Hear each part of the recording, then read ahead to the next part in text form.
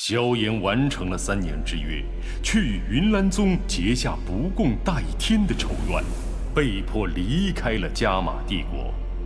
这让他真正意识到，只有不断强大自己，才能保护自己所在意的人。下一个目的地迦南学院，萧炎又会面临怎样的挑战与抉择？一段新的冒险即将开启。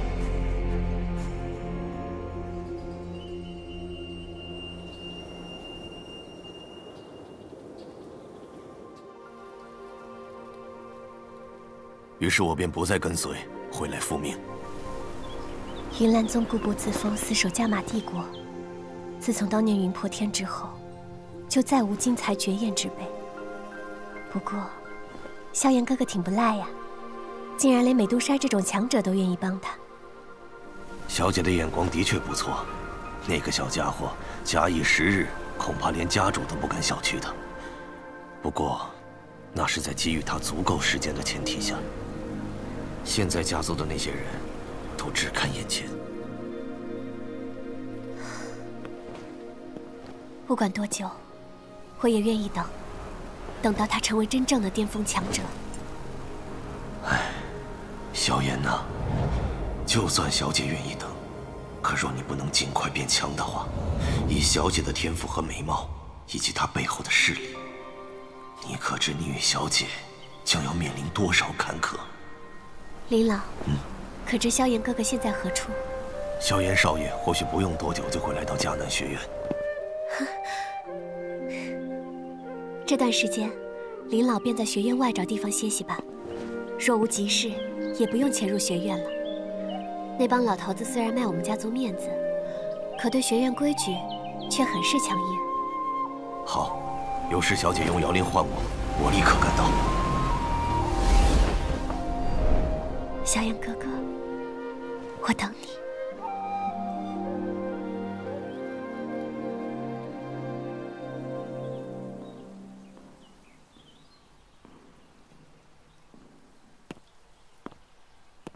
哎，薰儿学妹，真巧啊，你也刚从山上修炼下来。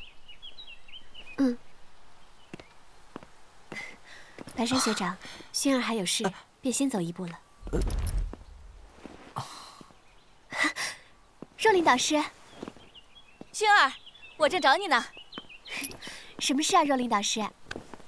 再过半个月便是学院的进阶大赛了，你应该知道，排名前20便有资格进入内院修行。原本去年你便可以参加，可你却放弃了。去年薰儿初来乍到，如何敢去和学长学姐们争夺？少来！你心中想什么我还不知道？你不就想等那家伙一起吗？ 萧炎那臭小子竟敢消遣老娘！他那1年假期可是我顶着诸多压力才解决了下来，如今他却还没见到人影，气死我了！若不是你这妮子整天缠着我，我早就把他名字给划掉了。若琳导师，放心吧，今年萧炎哥哥一定会赶来的。他都缺席了2年的学院修行，我看来了也白来。这次想取得进阶名额，大斗师的实力都未必够。 若琳导师，你可不能小看萧炎哥哥哦。当年他可是凭借斗者实力，在你手中走了20回合的哦。要不是这样，我会让他请假1年，还让他放我鸽子。萧炎，就是那个请了足足2年假的新生吗？我倒要看看，你凭什么让薰儿学妹对你这般牵挂？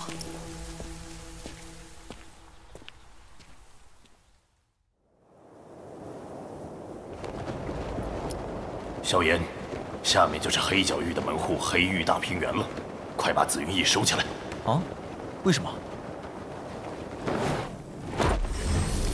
黑角域可是大陆有名的混乱之地，紫云翼这种飞行斗技可是稀罕货，要是被什么强者见了，容易招来杀身之祸。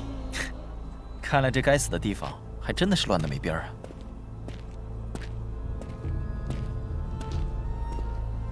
啊！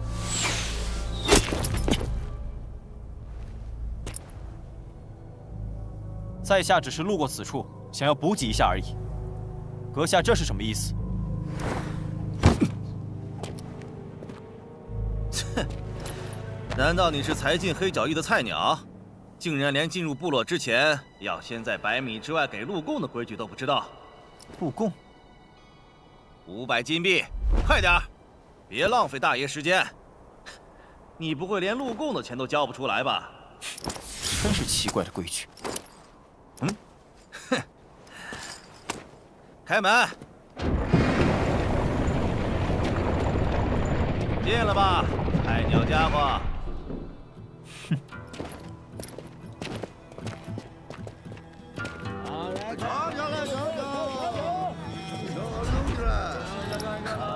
还挺热闹。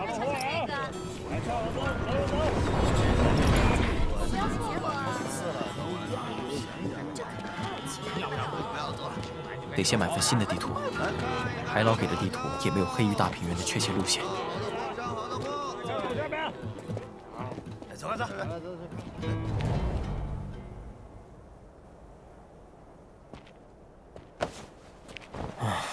跑了大半天，居然没有一家卖地图的。去那边碰碰运气吧。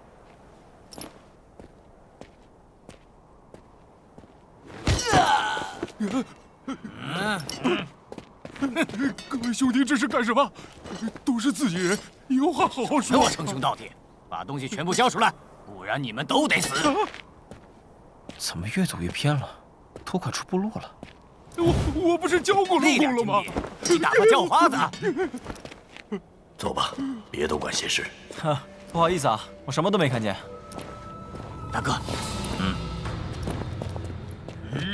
小子，去哪儿？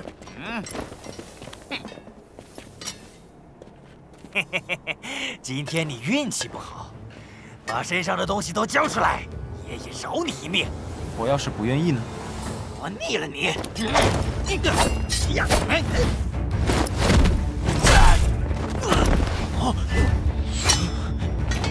给我一起上！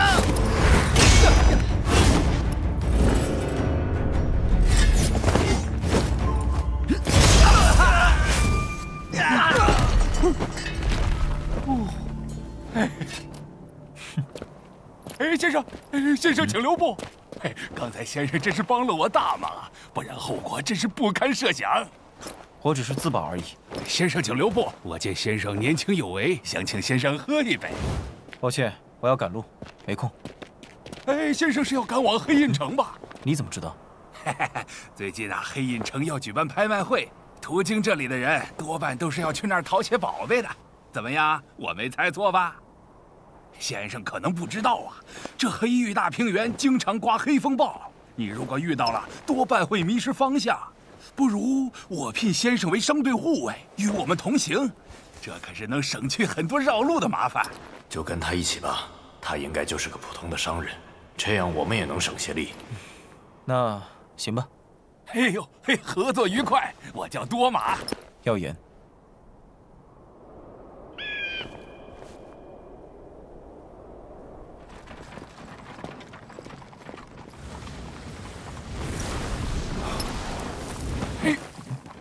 抱歉，耀言先生，刚才比较忙。我得跟耀言先生简单讲下黑角域的情况。这一片都是黑角域，盘踞着很多强大的势力。这是我们商队的目的地黑印城，它就在大名鼎鼎的迦南学院旁边，被一个叫做八扇门的老牌势力掌控。他们的首领元一，实力能够排进黑榜前10。黑榜？那是黑角域的一个强者排名榜，不过竞争非常激烈，想上榜可不容易。那现在的黑榜前几名都是何许人？这个嘛，第1、第2名都很神秘，我只知道第3位是个了不得的强者，据说实力早在斗皇巅峰，还精通炼药术，人称药皇。药皇？这外号都挺有分量的。他真名叫什么？我想想，好像叫寒风吧。老师，怎么了？耀眼兄弟，没事吧？没什么。你之前说的那个拍卖会……不好了，黑风暴来了！快进车！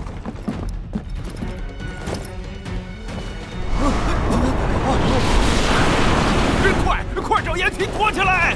快给那边的石头！快！锤子！快点！快围起来！快呀！车速固定好，发气好，过防检了！来了，快躲起来！快躲起来！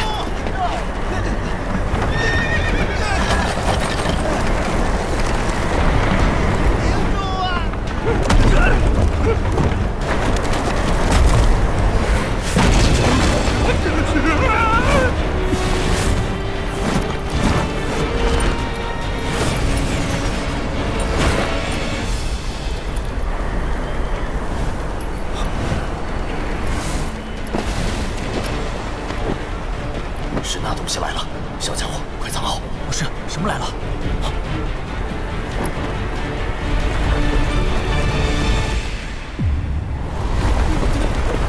别过来！跟老师一样的灵魂体，不过应该只有斗灵级别。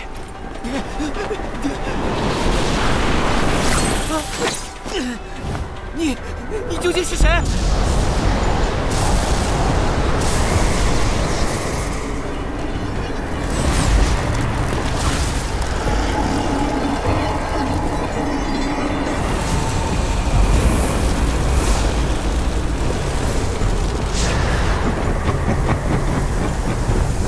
我与你无冤无仇，为何追杀我？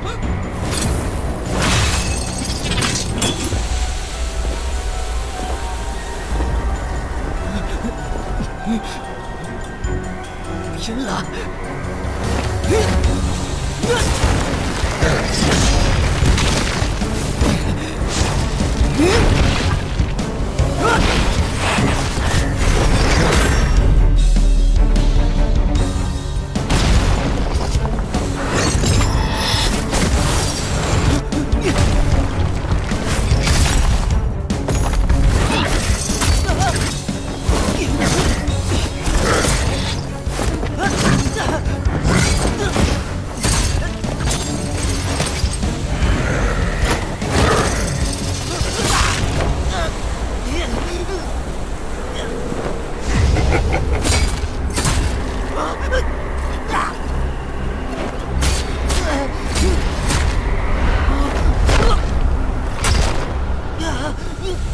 放开我！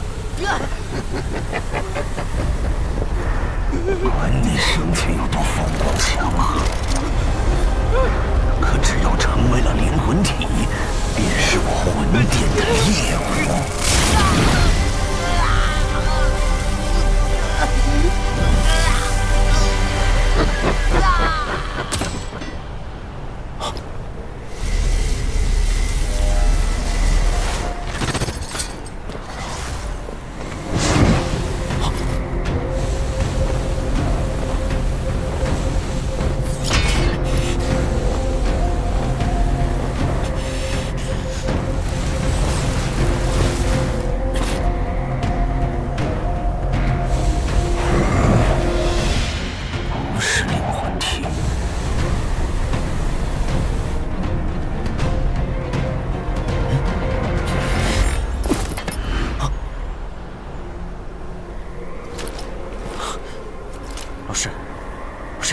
到底是谁？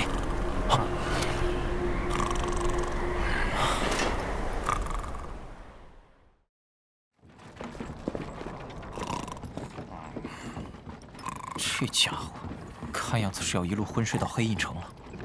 不过昨天那到底是什么东西？为什么他出现后，老师一直不说话？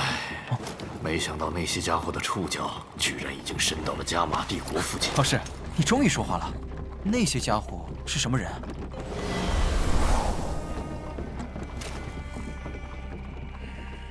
小家伙，有些事本来想等你变得更强后再告诉你的，可如今却是出乎意料的被他们发现了我的行踪。我原本的计划也是被打破了，因为背后牵扯的势力实在太大，远非云岚宗能比，连我都束手无策。你确定还想知道吗？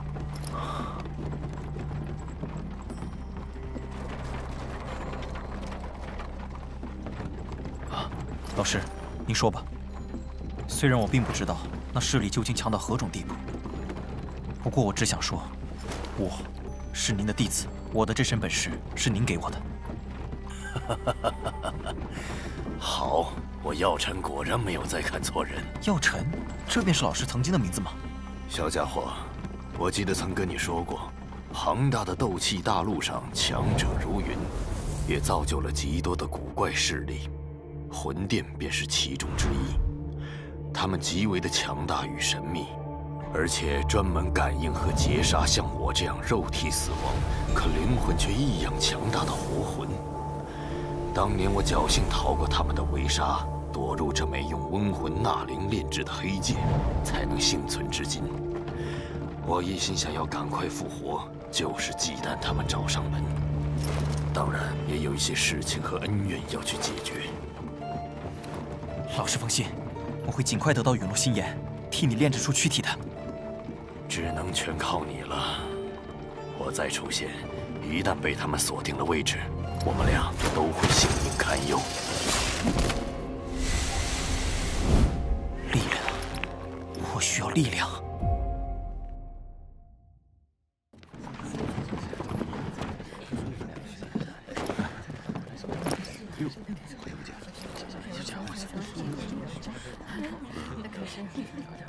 让开！让开！让开！让开！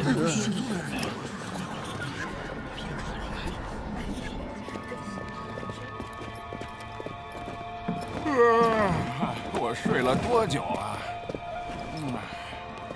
啊，黑印城到了，走了，进城。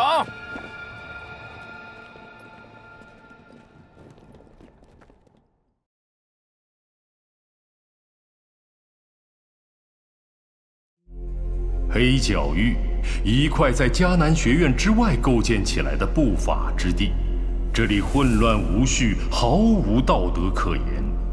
种种势力为了利益，不断的争夺、杀戮，各自为战。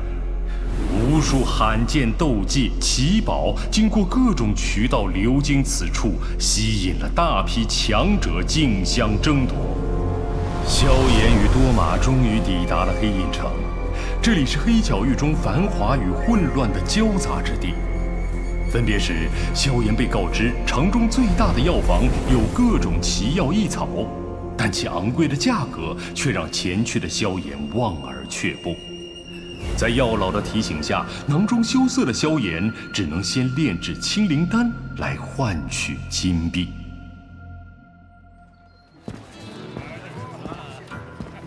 为了炼制这几枚清灵丹，连药鼎都破了。希望能拍卖个好价钱吧。复灵子丹的药材应该问题不大了，只是之前忘了告诉你，既然你要打那陨落心炎的主意，那么还得像当初吞噬青莲地心火一样，准备一种6品丹药——地灵丹。还好老师提醒。那我们需要准备什么材料？至于材料倒是不多，4种而已。地心火汁、龙须冰火果、青木仙藤，还有6阶水属性魔核1枚。6阶魔核，那可是能与斗皇匹敌的6阶超级魔兽啊！找死也不是这种办法吧？只能走一步看一步了。另外，据说这次黑阴城拍卖会是八扇门主持，他们是这里的掌权者，一会儿进去可得处处小心。没想到八扇门竟然拿斗师来当黑阴城守卫，果然实力强横。让开！让开！让开！让开！让开！走开！是他，斗灵实力还这般年轻，看来这黑角域中果然是藏龙卧虎。是那些变态的家伙，中间那人就是血宗的首宗主范灵吧？血宗和八扇门不是有仇吗？怎么还敢来黑阴城啊？他有什么不敢的？他爹可是黑榜排名第5的强者，血宗势力又比八扇门强，谁敢在这里动他？让开！让开！让开！让开！让开！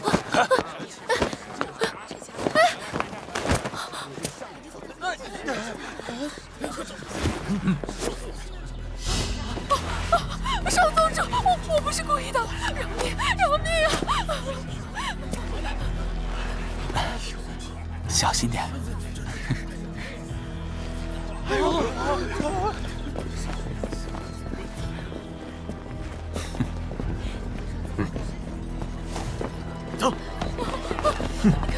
不要！少宗主，少宗主！这血宗果然阴狠毒辣。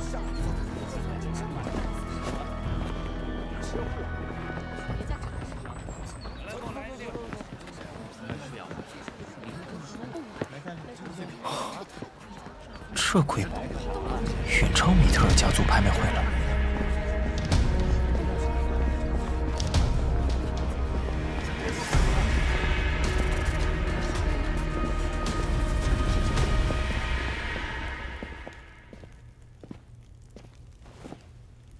应该就是这儿了。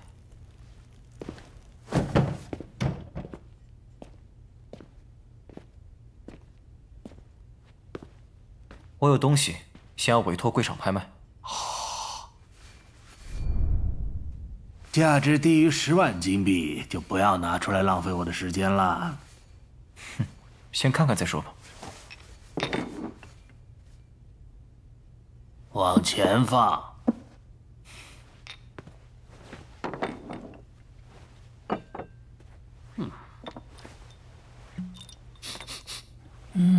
这药气温厚纯正，清韵天成，简直是沁人心脾呀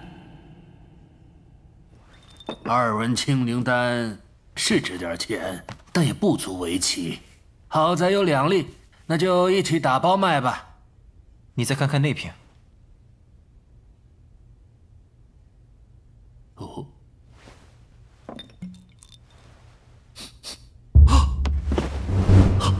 3文清灵丹，哎呀，好东西呀！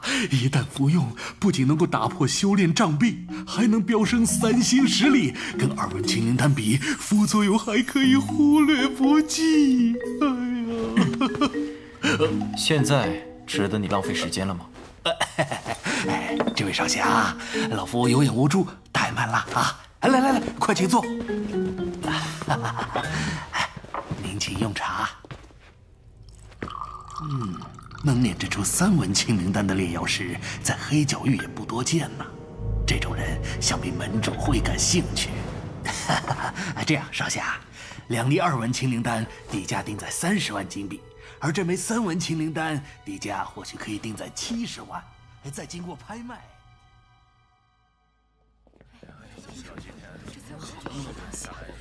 我就观望了很久了，我今天可是一定势在必得。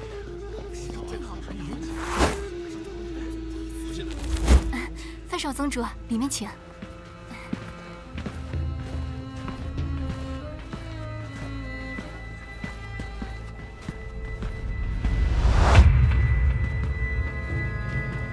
看来血宗也是冲着那宝贝来的。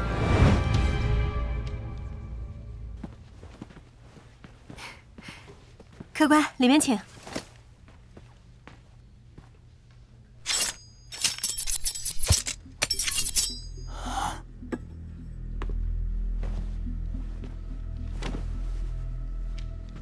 少宗主，有什么不对吗？对面那家伙，我之前见到过。每次见到他，我都有种奇怪的忌惮感。少宗主是错觉吧？我们血宗的功法极其阴寒，能让我们忌惮的只有一些极致火焰。不过那种级别的火焰，整个黑角域也没有几个人拥有。这个黑袍人明显不在其列。哼，或许吧。不知道那个消息是否属实。如果是的话，父亲说了，不管付出何种代价，都要将之得到手。哼，少宗主放心吧，宗主大人已经暗地有所准备，就算那东西落到了别人手中，也绝对走不出黑印城10里之外。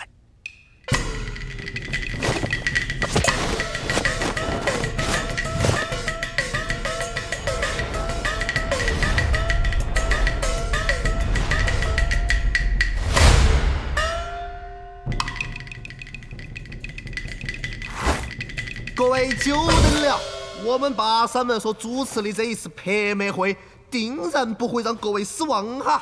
废话不多说，黑影城拍卖会现在开始。这第一件宝物，这是2粒能帮助人突破修炼壁障的2文清灵丹。每枚起配价30万、33万、35万、37万、39万、40万。看来购买茯苓子弹药材的钱是有了。55万。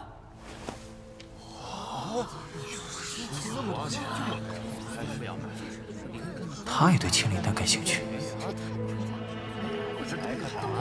哼，60万。抱歉，我黑枯木碰到好东西是不懂得客气的。65万，100万。黑枯木还真是财大气粗啊！哼，不敢当。100万拍一枚2文青灵丹，怕是只有黑枯木的蠢货才做得出。150万！150万啊！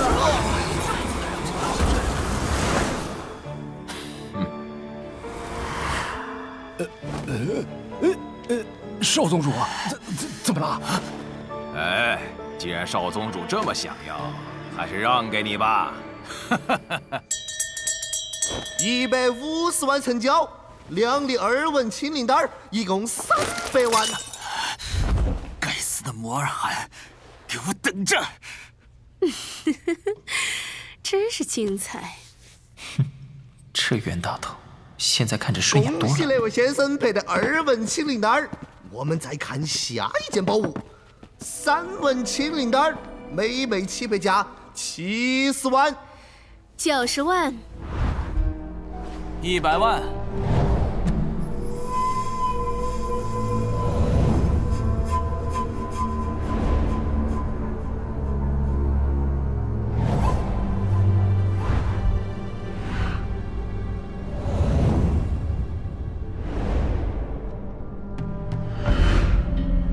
恭喜天蛇府150万配的3文青灵丹。天蛇府？哎，小家伙，你当初还和天蛇府的人交过手呢，难道忘记了？交过手？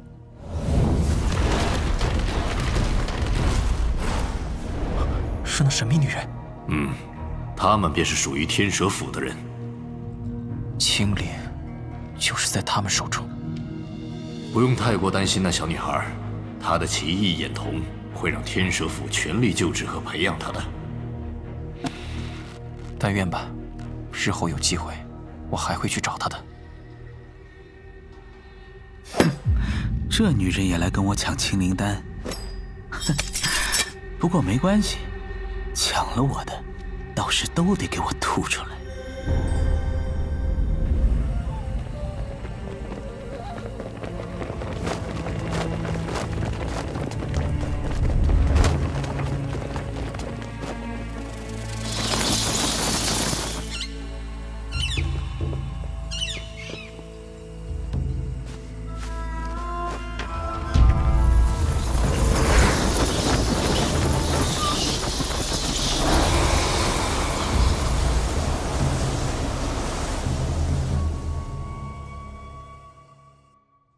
接下来要拍卖的东西倒是略微有些奇怪，因为连我们也没有搞清楚这究竟是有何作用。净莲妖火，不过根据上面的纹路，我们还是可以肯定，这是块有秘密的布片，它应该是一张古老地图上的一部分。也许能帮我们找到某种上古至宝。小家伙，运气不错，又碰到一块记载净莲妖火位置的地图碎片。想要撞大运的，赶紧出手哈！起配价10万金币。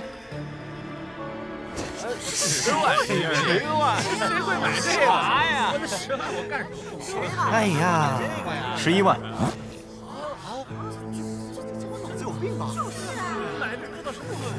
每天烧的。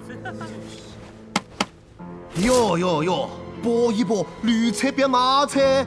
还有哪位老板想要加价的不？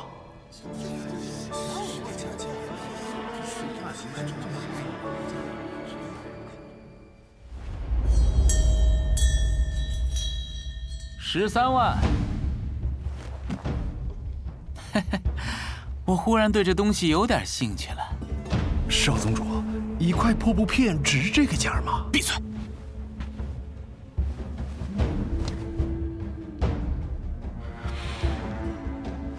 ！15万。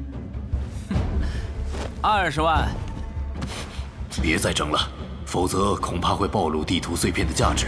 到时候说不定其他势力也会来插一脚。那怎么办？难道任由这残破地图从眼前溜走？既然他想要，那便暂时给他吧。反正他也不可能发现其中的秘密。等拍卖会结束，我们再想办法。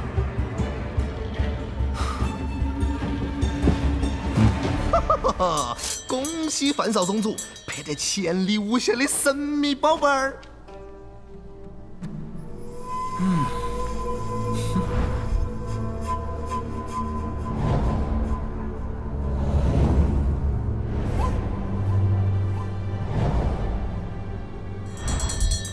恭喜4号宝箱的老板儿拍得地心盒子。今晚总算有点收获了。这场拍卖会果然来得没错哎。有了地心火之，距离炼制地灵丹又近了一步。诸位，接下来要拍卖的是地阶第1级神法斗技3000雷动。习得此技法，身形转换可快如雷电。如此技术，即使是越阶战斗，也能立于不败之地。地阶身法斗技，正好弥补我黑枯木功法缺陷。这宝贝，老子要定了！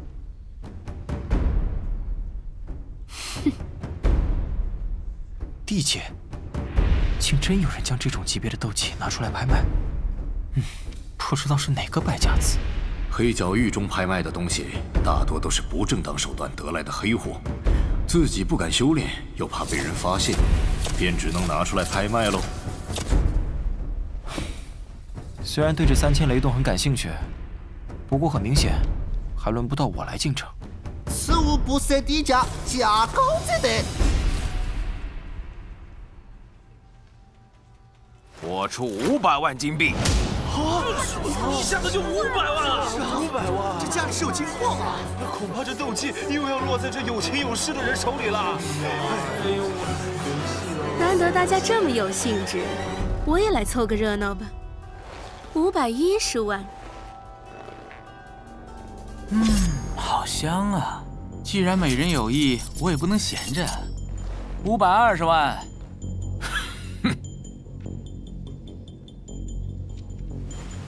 800万，800万，这相当于米特尔家族好几年的总收入了。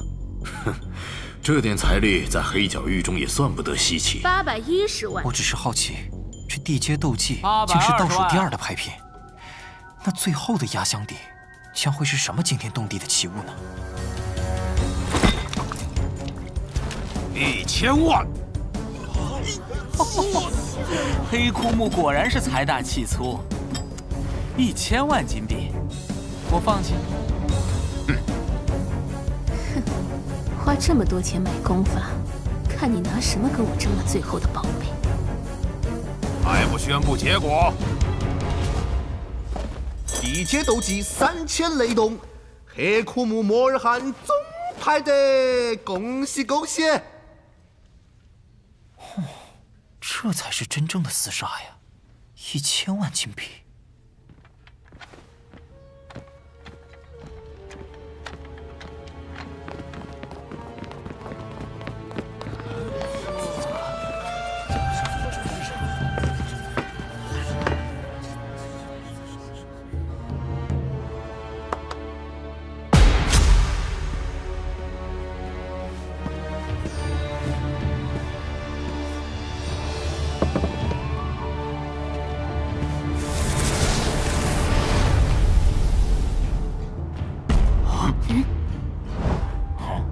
这么神秘。自从屏障升起后，我感觉到拍卖场中出现了几道隐藏气息，其中一道气息不比海波东弱，想必是巴山门的门主。究竟是什么稀世珍宝，居然能让巴山门门主亲自坐镇？看看吧，想必不会让人失望。诸位，即将登场的便是此次拍卖的压轴宝物。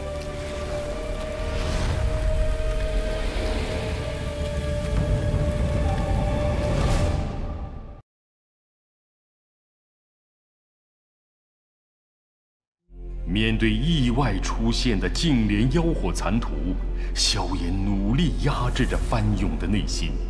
他也不知道自己最终能否炼化这妖火，而此刻他唯一知道的就是不惜一切代价得到残图。面对狡猾的竞拍对手，萧炎为避免打草惊蛇，只能退出争夺，另寻契机。拍卖会最神秘的压轴宝物终于登场，这又将激起怎样的波澜？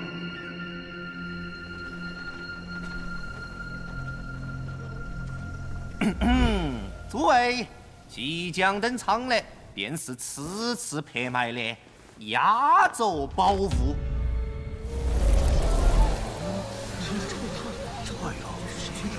看着玉盒散发的阵阵寒气，老师，难道是丹药？价值能超越地阶斗技，至少是7品吧？极有可能。7品丹药的炼制极其困难，成功之际便会引发天地异象，犹如末日来临。斗气大陆中能炼制成功的炼药师，如凤毛麟角般稀少，而这些人，如今无不是一代宗师之辈。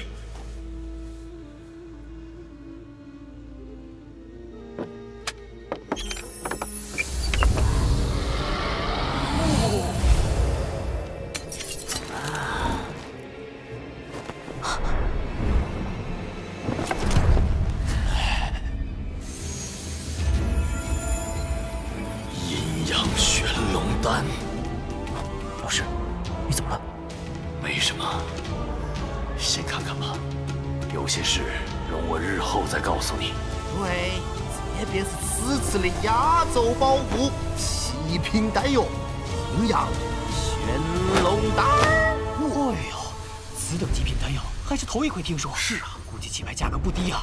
哎，看来我们是没希望喽。是啊，要炼制此丹，需要2头死亡时间不超过7天的龙类魔兽魔黑，并且，嘿嘿，魔黑等级至少是6阶。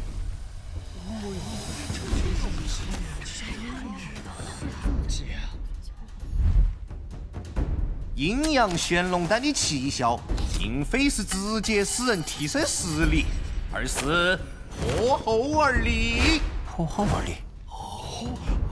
想必风尊者风贤之名，各位应该听过了噻。风尊者，那可是斗尊强者，怎么会没听过他的大名？可这丹药和风尊者有什么关系啊？当年上至5星斗宗的风尊者与宿敌交战，虽获胜，却身负重伤，生命垂危。即使他还能活下去，那也将会实力锐减。可事实呢？想必你们也猜到了，没得错。风尊者风贤大人之前侥幸得到一枚阴阳玄龙丹，并且服下。直到他重伤那一刻，此神丹发挥奇效，使得其破后而立，仅仅用了7年便一跃成为斗尊强者。告诉父亲，东西出现了。是，少宗主。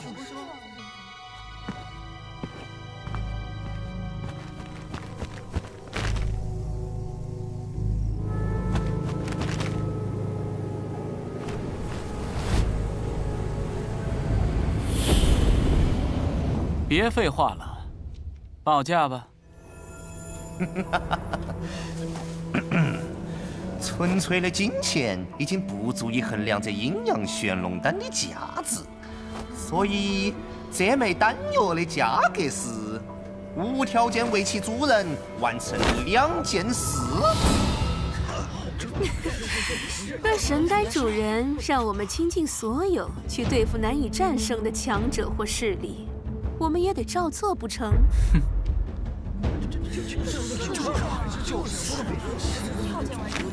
诸位放心，那2件事必定是在竞拍者能力范围之内。不过，能拿出那种神胆之人，想必身份实力不会弱，而他所要办的事，多半也不会太简单。走吧，这场拍卖会已经没什么好看的了。以你现在的实力，还不足以争夺这阴阳玄龙丹。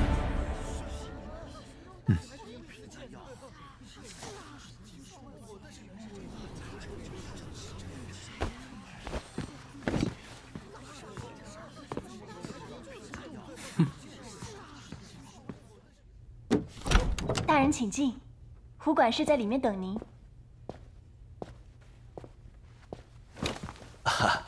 在下是这里的主事胡管事，不知先生如何称呼？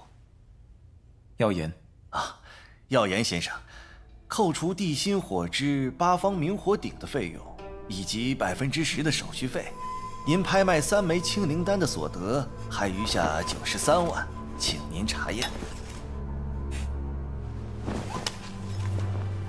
这手续费可真不便宜啊！那有了，胡管事，在下就不打扰了，告辞。耀言先生，请等一等。我家门主对先生颇感兴趣，若先生有时间，能否与门主大人见上一面？感谢贵门主的赏识，在下还有一些事，不便久留。看出他的身份了吗？门主，这人隐藏太深，暂时还看不出来。按理来说，能一次性拿出3枚清灵丹，说明他极有可能是一名高阶炼药师。派人跟着，搞清楚他的底细。若是我们巴善门能招揽这么一名高阶炼药师，就不用忌惮那药皇了。是，赶紧去办吧。我还得亲自去给天蛇府的人办阴阳玄龙丹的交接手续，那东西太贵重了。我们巴善门本着信誉第一的原则，定要将拍卖之物安全交给买家。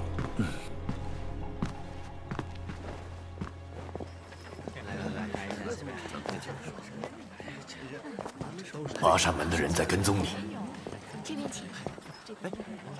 实在是太小看我了吧！往里边请啊！上次答应你。好嘞，好嘞。看一看啦！这是我这人瘦，上海货，咱就都一样。人呢？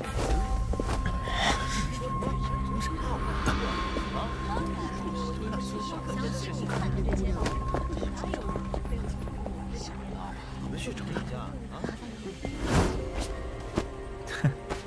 小爷的真身，你怕是没见过。小子，为师已经锁定了范灵的气息，先追上他，然后伺机而动。那张残图必须弄到手。明白，老师。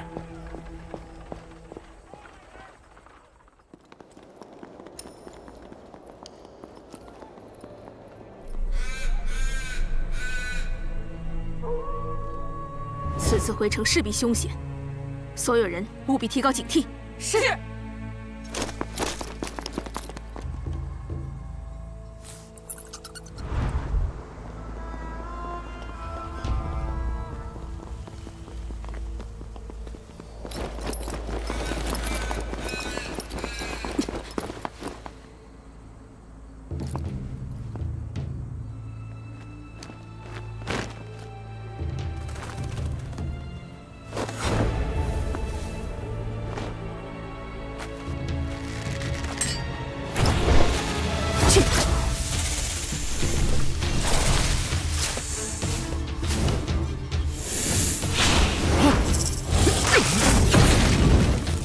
小心，树林里有埋伏！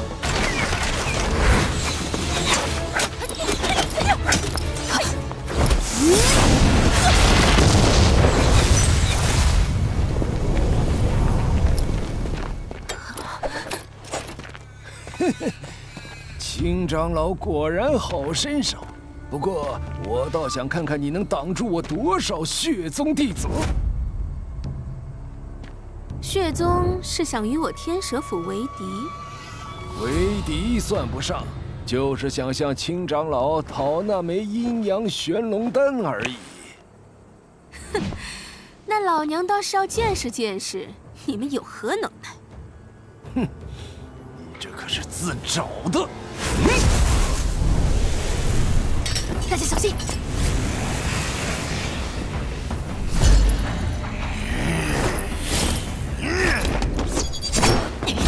保护金长老！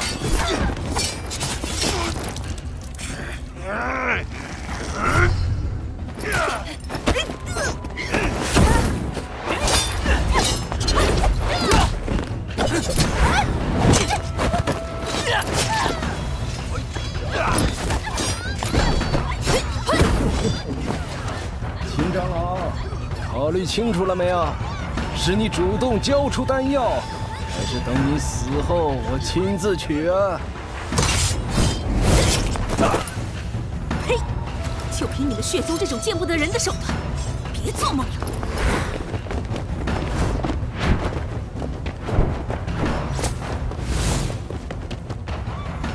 小子，小心些！我感到前方有不少强横气息。我会见机行事的。哦，这个气息，难道是？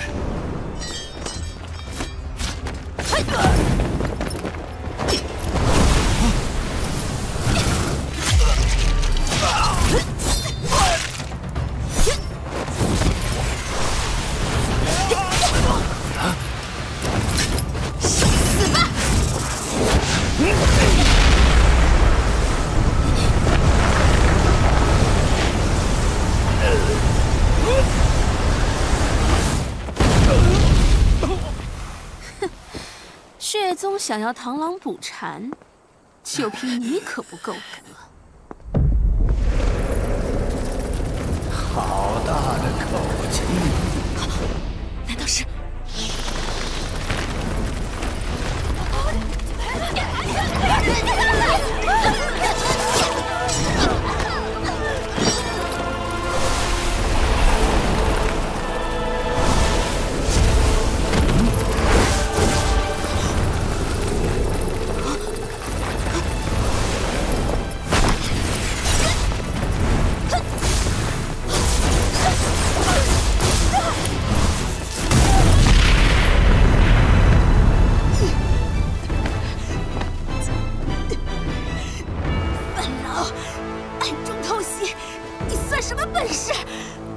交出阴阳玄龙丹，留你一具全尸。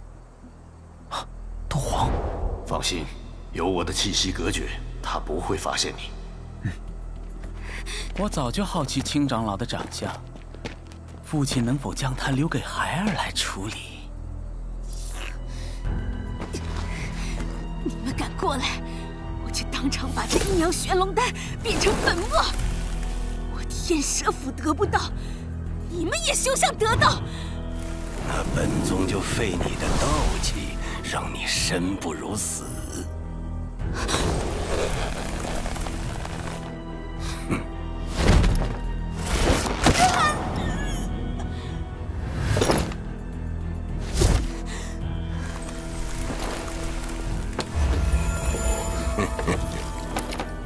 灵儿，带着他先走。是，父亲。你们护送少宗主回木之城，不得有误。是，我们走。范老贼，老娘今天跟你拼了！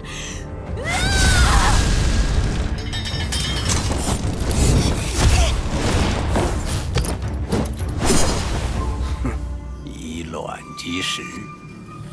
看来只能先跟着他，等待合适的时机吧。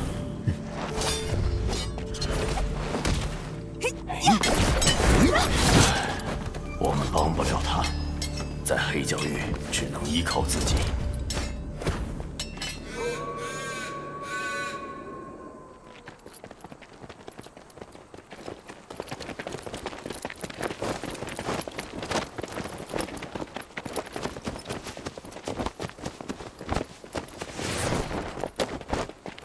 少宗主，前方有黑枯木的行踪。黑枯木，难道是来拦截我们的？看他们的模样，不像是埋伏，倒像是在寻找偏僻小道，返回黑枯木。抄小道，哼，倒符合他们鬼鬼祟祟的作风。他们有多少人？哦，一共6人，其中有2名斗灵强者，1名大斗师，其余皆为斗师级别。哼，本来倒也没打算打他们的主意，偏偏自己要走这般山间小路，那也就怪不得本少爷心黑了。加快速度，追上黑枯木的人。少宗主，宗主交代过，我们的当务之急是送阴阳玄龙丹回宗门。若是再航生之者，怕什么？出了楼子，本少爷顶着。血宗弟子听令，速战速决，不留活口。这个范领还真是贪得无厌。不过这倒是我们的好机会，趁他们鹬蚌相争，我们成功的几率自然会增大。老师说的是。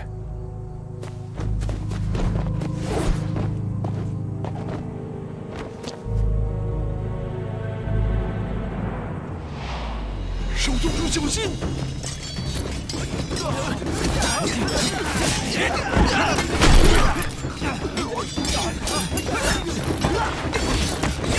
老大，快走！不报！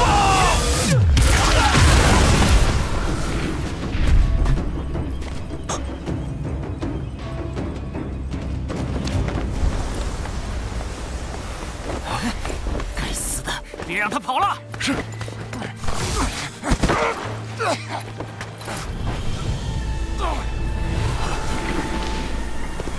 杀了我，你们就等着黑枯木不死不休的报复吧！哎呦，我好怕呀！不过杀了你之后，谁会知道是我们干的呢？啊！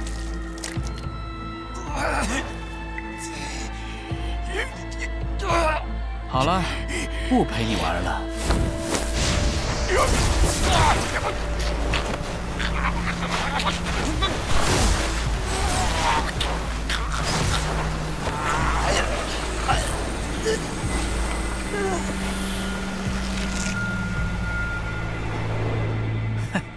3000雷动终于落到我手中了。等我习会之后，就算斗王强者，又能奈我何？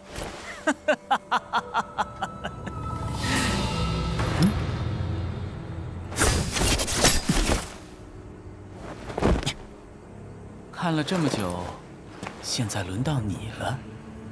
原来你早就发现我了。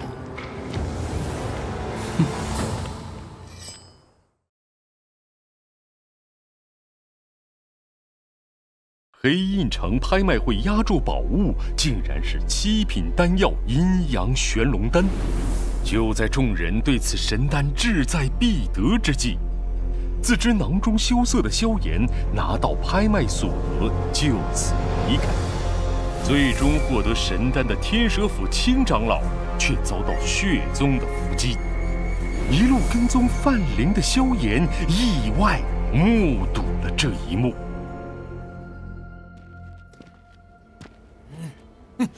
这是什么意思？我已经等你很久了，你是为了这个而来的吧？说吧，这图到底有什么秘密？抱歉，不能告诉你。哼，果然。好，很好。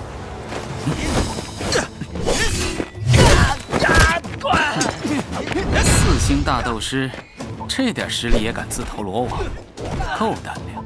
少宗主，您何必亲自动手？这个人交给我吧，你在一旁，万一他有逃跑的打算，拦住他。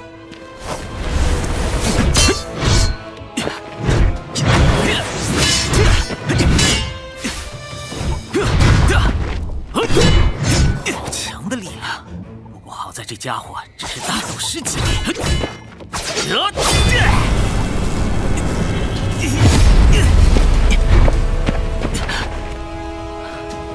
不愧是斗灵强者，只是为何这家伙的斗气有种虚浮之感？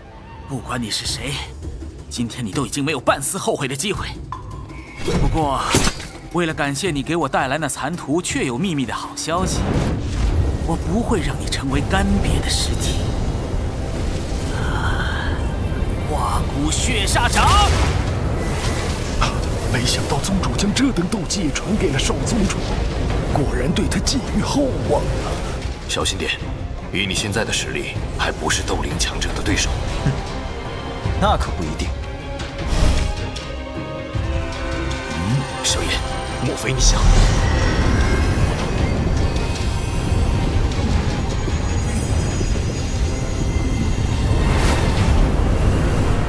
天火三玄变第一种，七连变。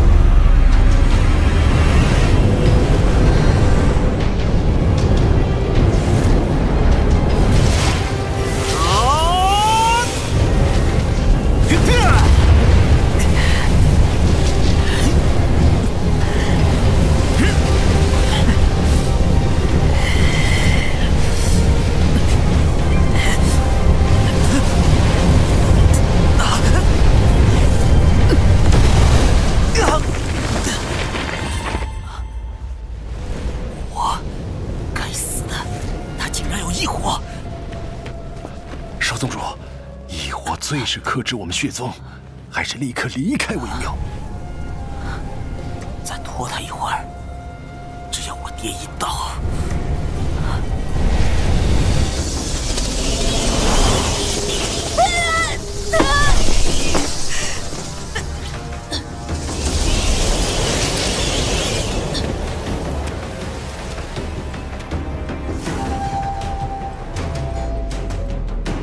可惜了，本来想留给灵儿的。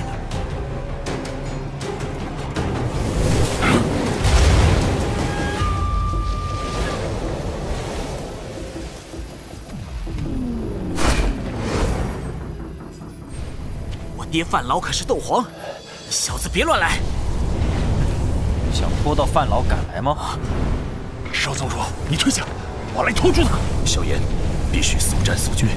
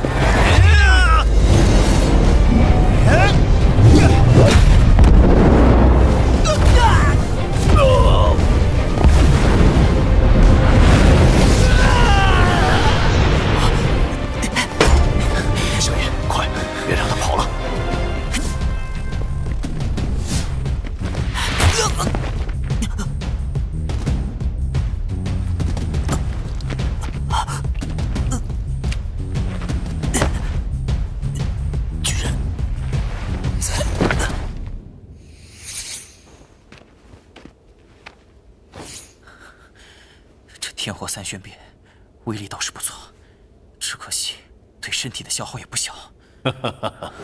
不错啊，有进步。与之前第一次使用天火三玄变时相比，这次勉强算是撑住了。小家伙，快走！我察觉到范劳的气息了。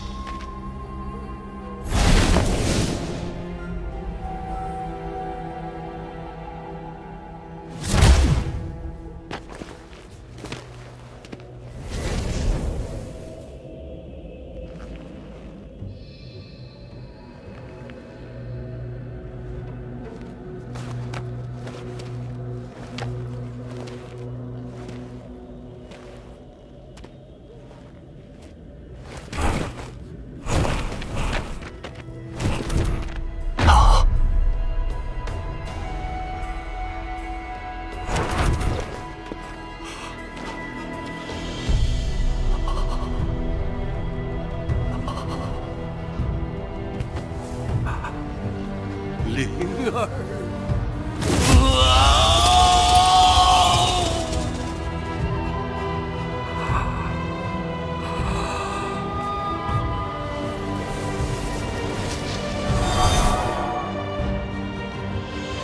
不管是谁，本座定要他受剜刀剐肉之痛。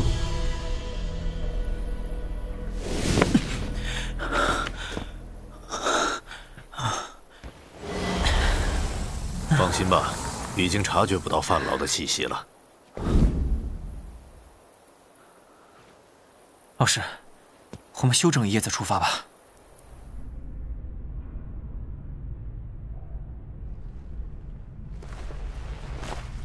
小家伙运气不错，3年多便手握3份残图，离净莲妖火又近了一步。还是多亏老师的慧眼，不然就算运气再好，也无济于事。让我来看看这个宝贝。哇！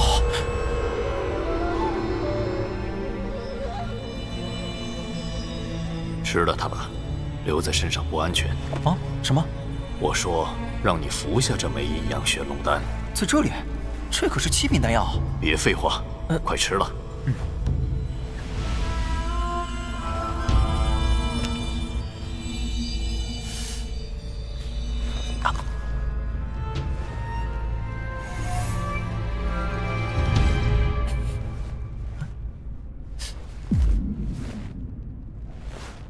老师，这玩意儿不会是假货吧？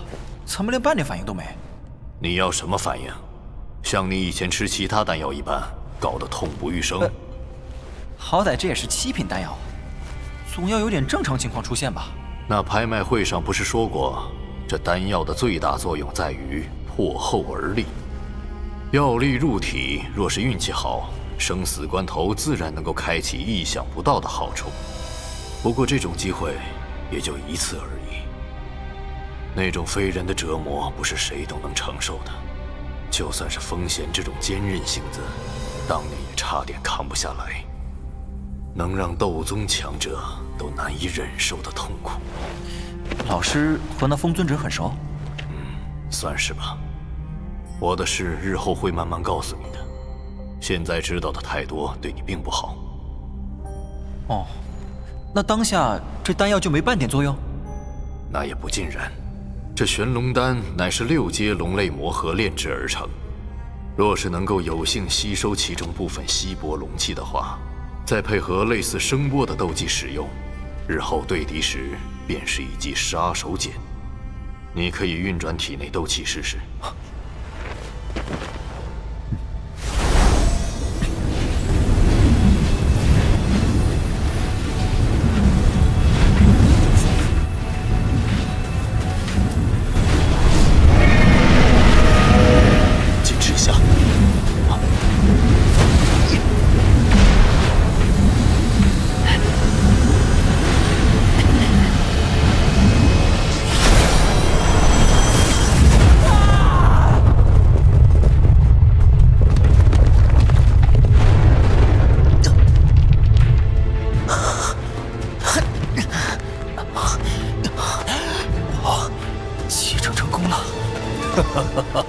臭小子运气够好，你的确继承了那震慑灵魂的奇异龙气。不过以你现在的实力，光靠龙气发出声波对嗓子伤害太大，还得配合声波斗技。只是那种斗技颇为稀少，想要弄到手，谈何容易啊！能继承龙气已经是意外之喜，声波斗技日后再找便是。倒是老师，您似乎对这阴阳玄龙丹很熟悉，竟然知道如何逼出隐藏在其中的龙气。老师，您是……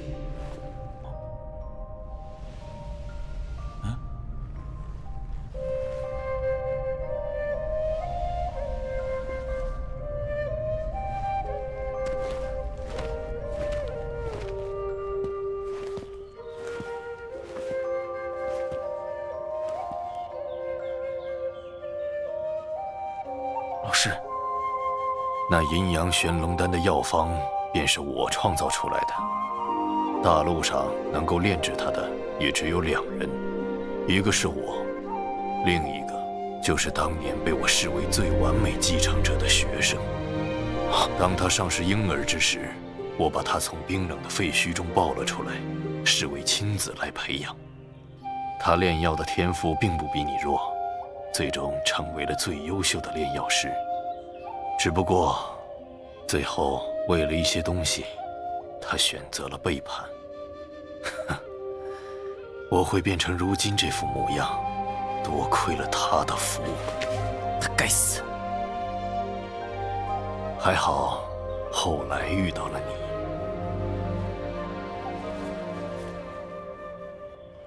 我们不该这么早离开黑鹰城，这次丹药，说不定就是他亲自运送。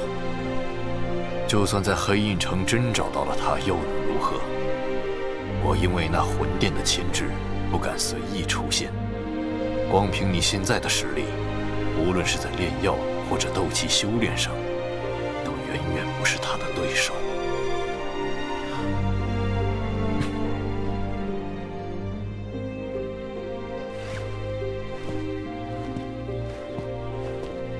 老师，我会超越他，稍后清理门户。您的眼睛不会再看错第二次。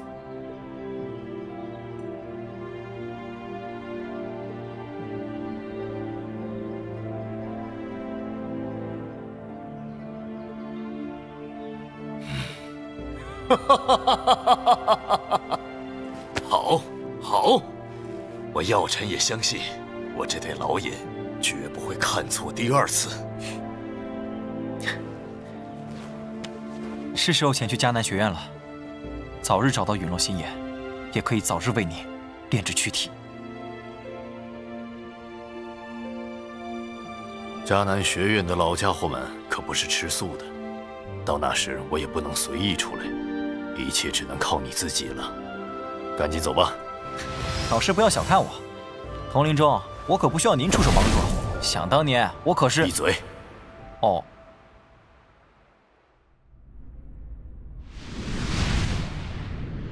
前面就是迦南学院了。迦南学院周边百里不能强行飞越，不然会引来攻击。萧炎，降下去，我们从和平镇进入。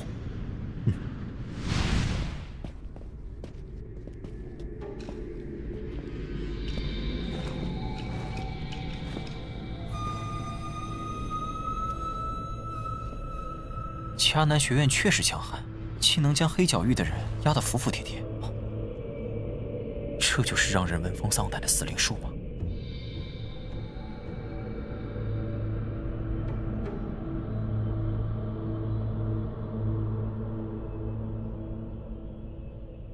诸位，进入和平镇必须服用本院特制用来感应杀气的丹药。一旦你们在小镇内心存杀机，便会通体散发红光，而被我们通缉。离开小镇前，只需去解药发放点领取解药即可。那个，本院的学生能否不吃丹药？你说你是本院的学生，报你的姓名、年龄和招生导师。萧炎，18。若琳导师。萧炎，你就是加玛帝国那个一请就请了2年假的萧炎？萧炎哥哥，原来就是他呀！就是。看来这妮子在学院中名气不小啊。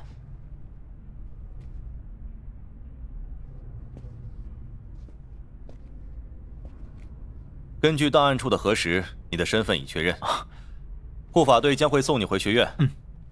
你回来的正巧，明天刚好就是内院选拔赛。去年若琳给你报了名，可惜你没来，把她气得够呛。我那时的确有事赶不过来，我可不管你们师生之间的事。行了，快上去吧。多谢。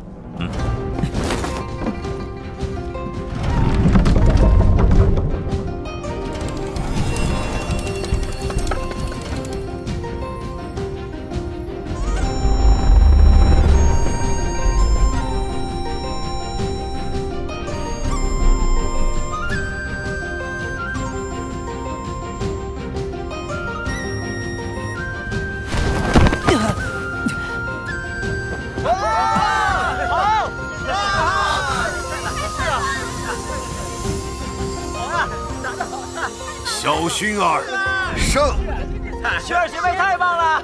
是啊，竟然这么快就打败了莫丸！对呀，太厉害了！太厉害了！学长，承让了。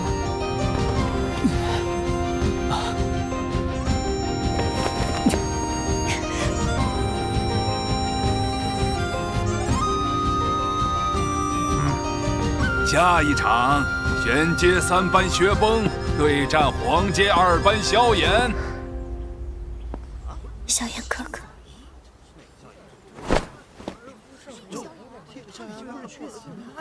啊？那个萧炎还没到吗？哎，萧炎我知道，上一次内院选拔赛他就缺席了。是啊，这种缩头缩脑的男人，怎么就入了薰儿的眼？一个胆小鼠辈，值得你如此挂念吗？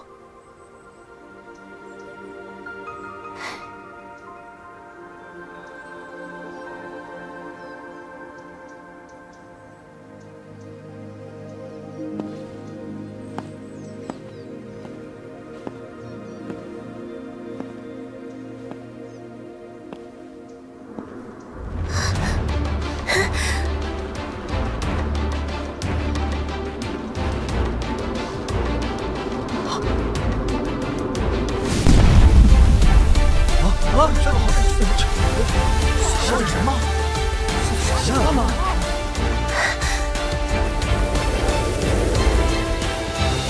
他来了。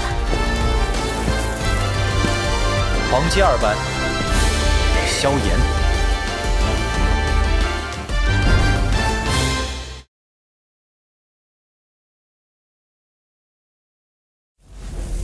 萧炎手刃杀人夺宝的血宗等人，最终成为黑印城拍卖会最大的赢家，却也因此惹上了新的敌人。而此时，迦南学院正在展开激烈的选拔赛，前20名学员将有资格进入学院真正的核心内院进行修行。缺席2年的萧炎，终于出现。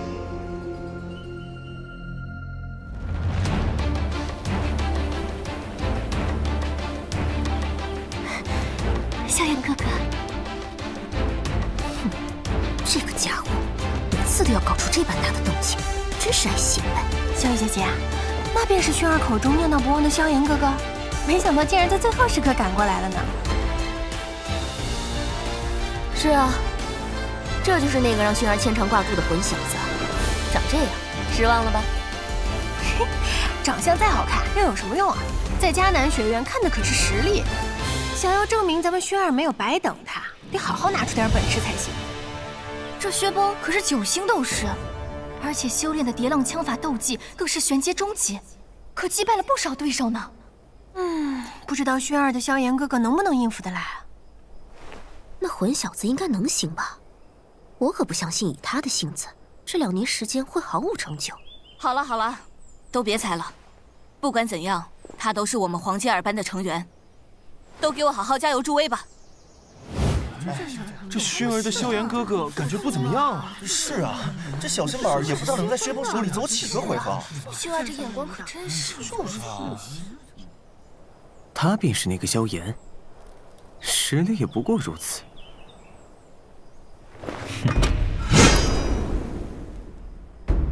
哼，你便是萧炎？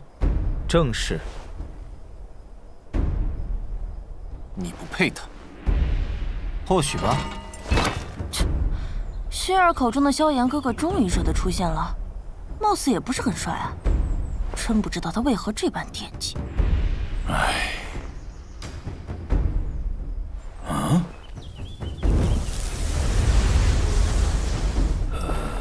我这，有趣的小家伙。希望别一上场就败给薛崩。不然的话，薰儿的脸可就真的被丢光了。迦南学院里有着无数人等着你的露面，从今天起，你的麻烦将会络绎不绝。不过，今天我就会在薰儿面前将你击败，这样你就不用担心那些麻烦了。唉，其实啊，我也挺讨厌你所谓的那些麻烦，所以只能先委屈一下你了。哦，想拿我来杀鸡儆猴？也不怕风大闪了舌头。哼！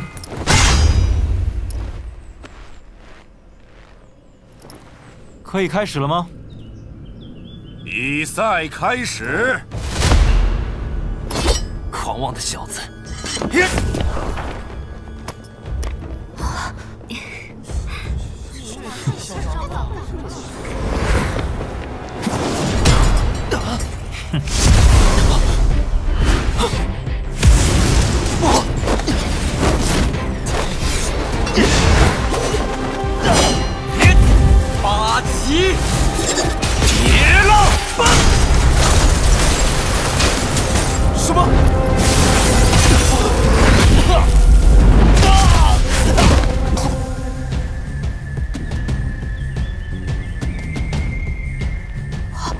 好强啊！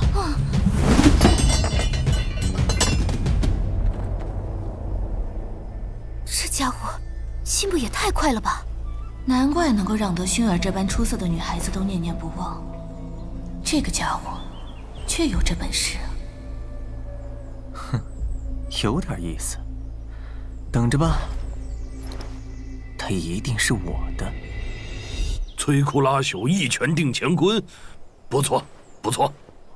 这个小家伙可不是常人呐，丫头，我想就算是你或者白山对上他，谁胜谁负都不一定呢。哦，那我倒要找他比比看。若是我赢了，便让他滚出迦南学院。胡闹！哼！皇阶2班，萧炎胜。薛峰就这样输了？他可是九星斗士啊！看样子这萧炎至少也是大斗师强者。有这么年轻的大斗士，就算在迦南学院也是能排得上号的呀！对呀，太强了吧！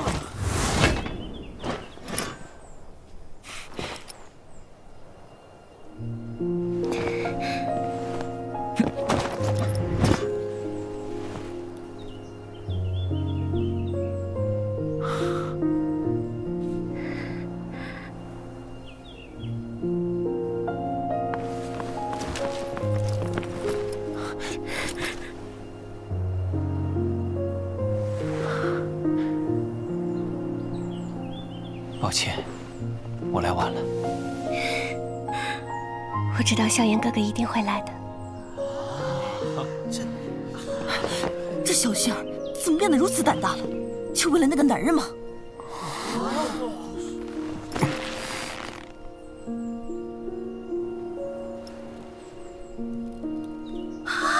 太浪漫了！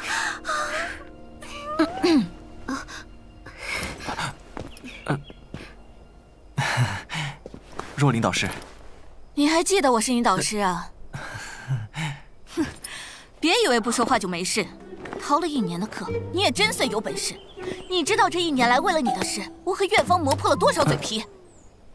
若琳导师，这事儿萧炎这混小子确实过分了。不过只要接下来薰儿和他能坚持不败进入前20，您便可升级成玄阶导师，不会让您丢脸的。若琳导师，我一定会努力的。若您还是觉得不解气的话，可以等他将选拔赛打完后再处罚也不迟啊。反正他已经来学院了，还怕他会跑了不成？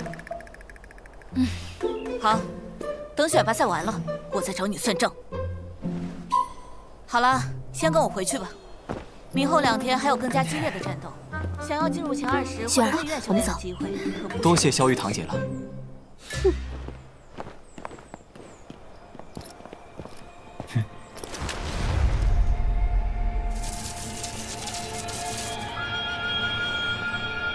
萧炎，来了，若琳导师。这段时间你就和薰儿一起住我那儿吧。那就麻烦若琳导师了。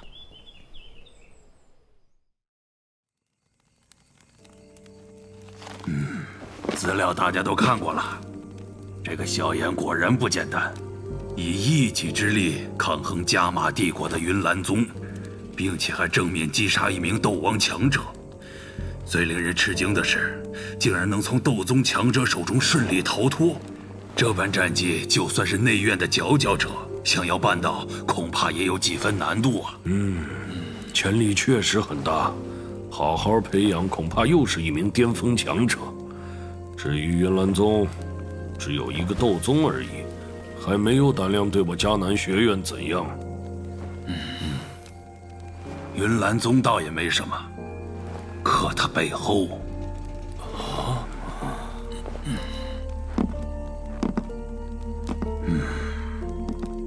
先暗中观察一下吧。如果真有培养价值，我们倒是可以一试。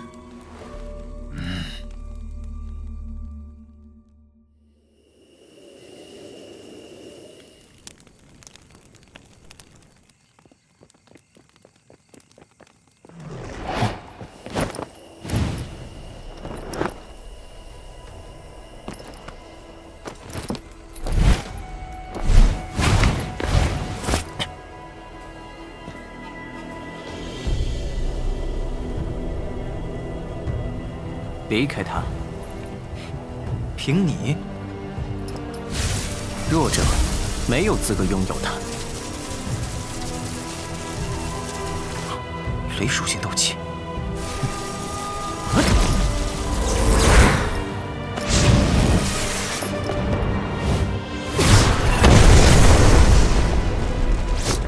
白山，你干什么？没什么，只是想与萧炎学弟切磋一下而已。薰儿何必如此着急？以萧炎学弟的本事，若是连我随意一击都挡不住，还如何参加内院选拔赛？白山学长，我敬你是学长，方才对你客气有加。但你若是再这般无理取闹，那也休怪我不留情面了。你若是男人，就不要躲在女人身后。白山，你不要太过分了。逆子，这些事男人解决就好。哼，你真想打？你若想，我不会有意见。我有意见。白山同学，你这般胡来可不符学院规矩。若是想要挑战，在选拔赛上一较高低便是。深夜前来，不仅行为不轨，而且还落个下乘名头。萧炎，希望你不会在选拔赛中被淘汰，到时候也希望你不要再躲在女人身后。薰儿认可的男人，不会是懦夫吧？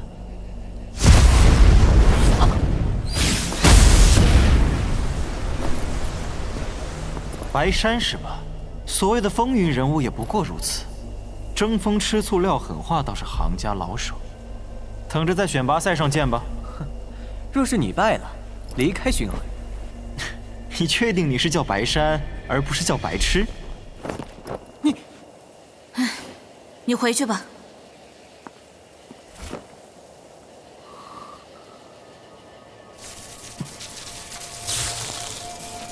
没想到，为了他，竟让自己分寸乱至这副模样。 所以，他必须得是我的。萧炎，你给我等着！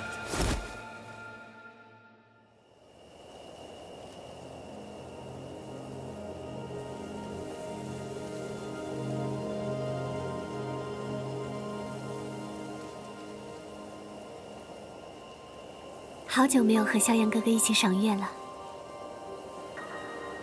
妮子，这2年过得还好吧？ 想知道我这2年怎么过的吗？当年我离开了乌坦城，就进入魔兽山脉修炼。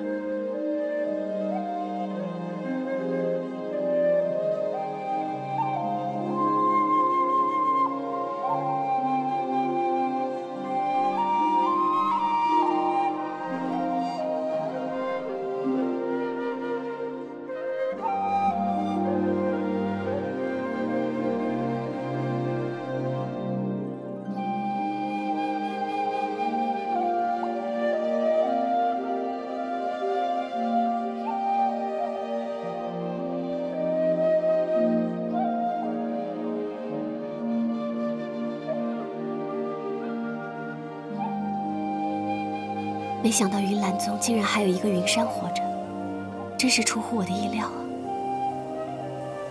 啊！后来我迫于无奈，藏在魔兽山脉深处，并试图逃离加玛帝国。没想到云岚宗倾尽全力追捕我。好在云月最终看在往日的交情，把我体内的封印解除后，将我放走。萧炎哥哥，等你再次回到加玛帝国时，我相信。 云岚宗将不能再阻拦你的脚步。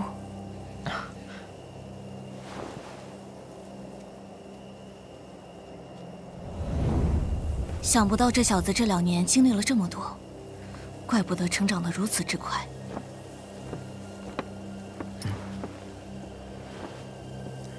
薰儿，跟我来，我有件事想问问你。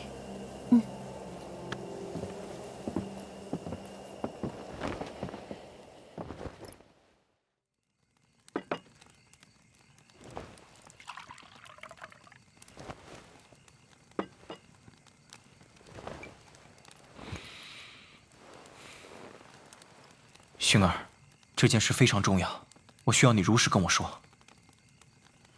萧炎哥哥想知道的事，薰儿自然不会隐瞒。前面已经提到过，在我第一次离开云岚宗之后，云岚宗大长老便带人私自报复于萧家。在我赶回去之前，萧家已经损失惨重，族人死伤无数。这云岚宗未免也太胆大了吧！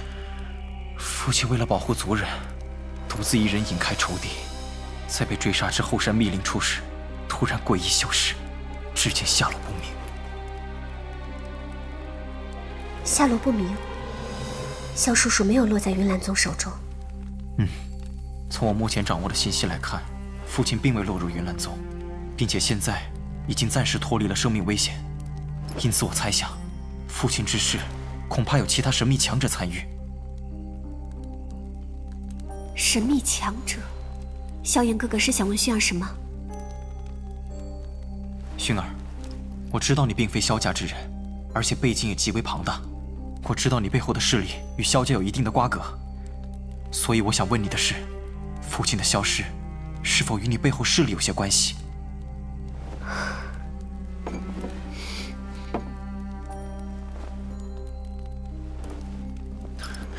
可能这事你并不知情，但能否帮我询问下？我需要得到父亲安全的确实消息，不然的话，我会寝食难安。不会的，一定不是他们出的手。他们与萧家之间有着规定，所以绝不会强行介入萧叔叔之事。这种规定的约束力不是常人想象的那般简单。就算他们中有人想这般干，也必然会遭到剧烈反对，并且能够在3名斗王面前将萧叔叔带走，那实力至少也是斗皇级别。可这段时间，我却并没有得到任何与之有关的消息。斗皇，萧家除了我以外，便再也没有人接触过斗皇级别的强者。别的强者莫名其妙地带走我父亲，有何作用？萧炎哥哥，我背后势力的确与萧家有着牵连，可其中详细缘故，此时说了反而会对你不好。这般看来，父亲的失踪恐怕还是跟云岚宗脱不了干系。这个宗门，貌似并非是我所认为的那般简单。我会让人帮忙调查此事，如有线索，便立刻告诉你。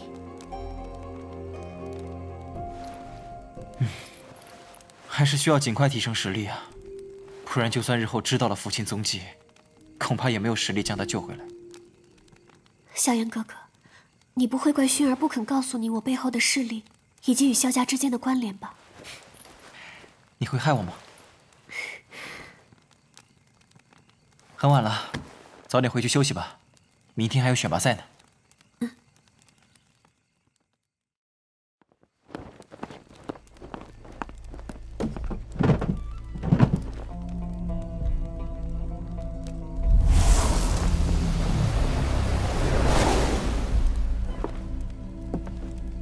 派人去打听一下，前段时间加玛帝国是否有其他神秘强者的踪迹。还有，我需要云岚宗的所有情报。是，小姐。究竟是谁下的手，竟然把主意打到萧叔叔头上去了？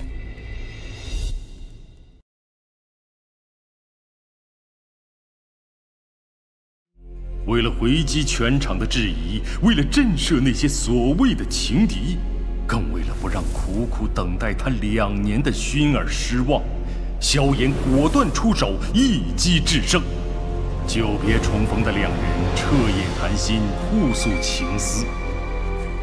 萧炎得知薰儿背后的势力与父亲的失踪并无瓜葛，现在他能做的便是尽快提升实力，继续寻找父亲的下落。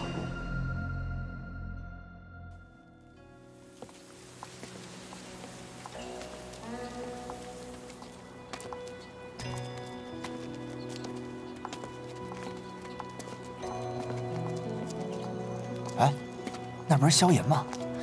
听说今天还有他的比赛。哼，这下有好戏看了。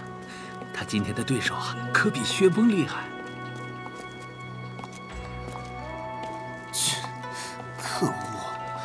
圣儿女神怎么就看上这小子了？长得也就那样了。就是啊。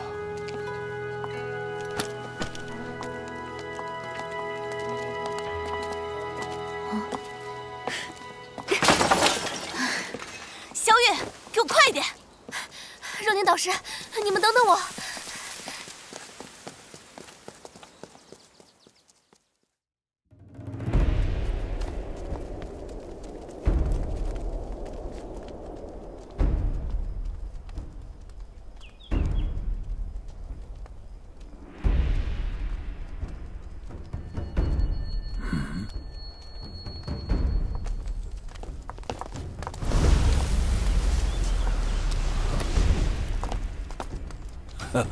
萧炎来了，如此奇异的斗气，犹如火焰般炙热而灵动。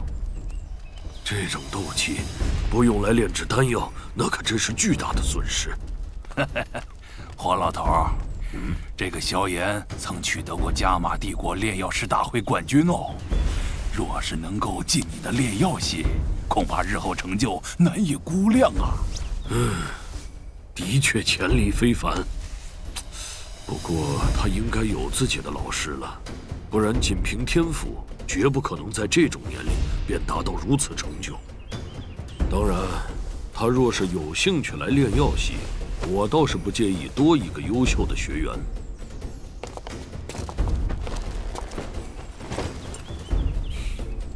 人可真不少啊！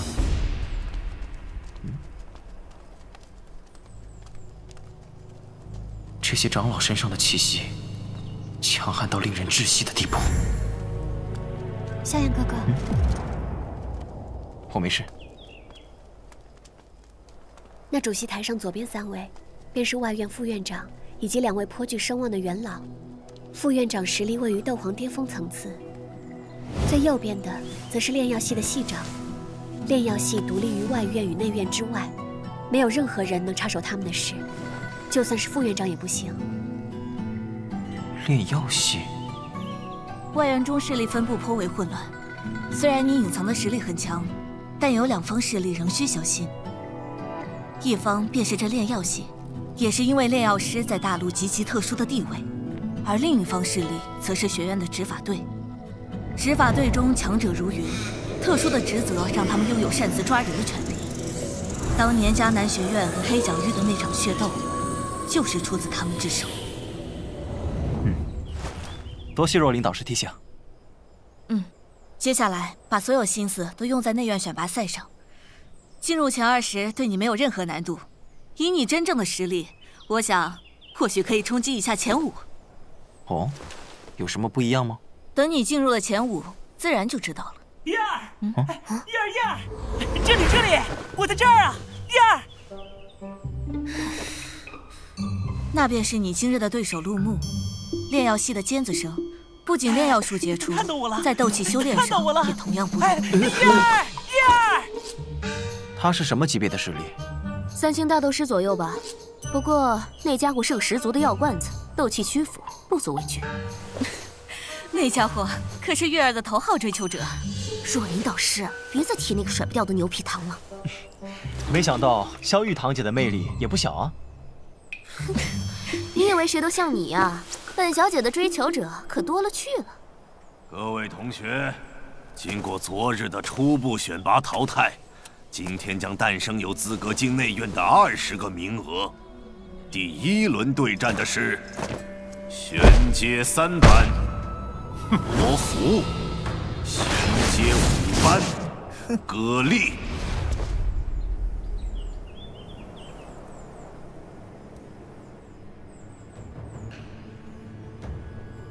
内院的名额我要定了。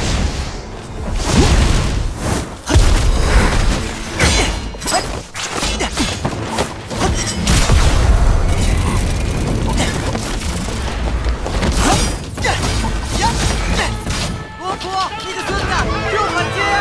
火力揍他！看来这个罗浮要输了。我看未必。歌丽虽然攻击是猛，但长久下去，终究斗气不支。罗浮看似落了下风，却是将对方所有凌厉的攻击都化解到最小伤害。不知道这2年你自修炼到了何种级别，想来定不会弱于我吧？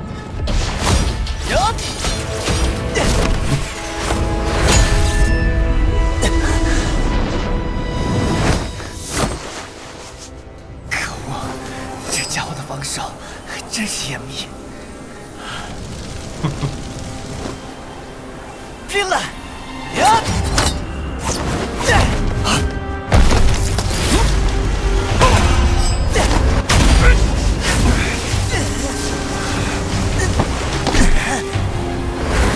就是现在！罗夫要赢了。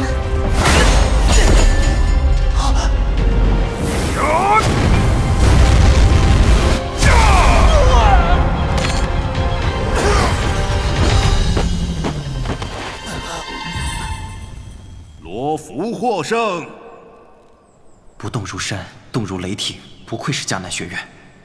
我若不是有老师指导，光凭自己摸索修炼的话，恐怕还真难以赶上这些天才的修炼进度。真不知迦南学院到底是怎样进行训练的。每年学院都会让一些学生进入黑角域历练，虽然很危险，甚至导致损失一些优秀人才，可那些经历生死并成功回来的学员，不管是实力还是气质，都蜕变成了强者。没想到迦南学院的高层竟然还有这等魄力。那白山、陆木等人也曾单身进入黑角域历练，所以不要小觑了他们。下一场，炼药系陆木对战黄阶2班萧炎。萧炎这下可惨了，那可是陆木学长啊！这下有好戏看了。陆木学长一定能打败他。很多人等着看你出丑，毕竟陆木算得上外院前10，比昨天的薛崩强悍许多。你要小心。要彻底杜绝白山那种麻烦，这一战只能胜，不能败。混小子，可别丢脸哦！输给那个烦人的家伙，你会被我鄙视的。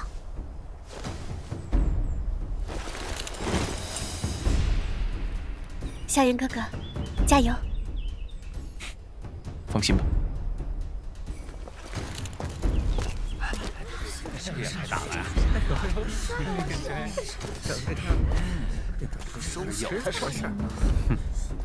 我倒要看看，萧炎到底凭什么本事能和薰儿在一起？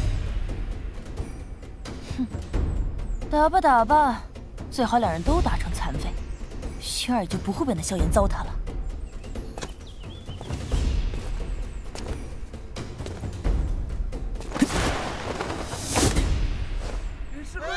是陆木学长，学长加油！给那小子点颜色！谢谢啊，谢谢大家，谢谢大家的支持。燕儿，我会加油的，等我的好消息啊！这个白痴！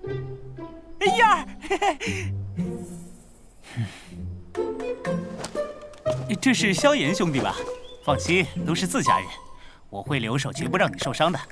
不然玉儿怒了，倒霉的可就是我呀！那多谢陆木学长了。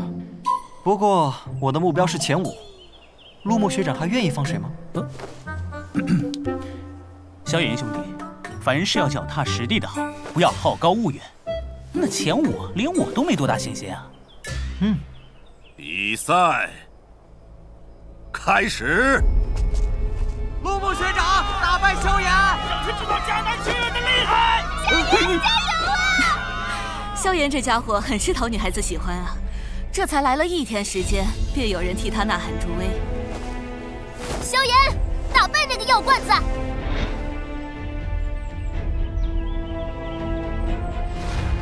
那前5名我也很感兴趣，怕是不能相让了。陆木学长，行。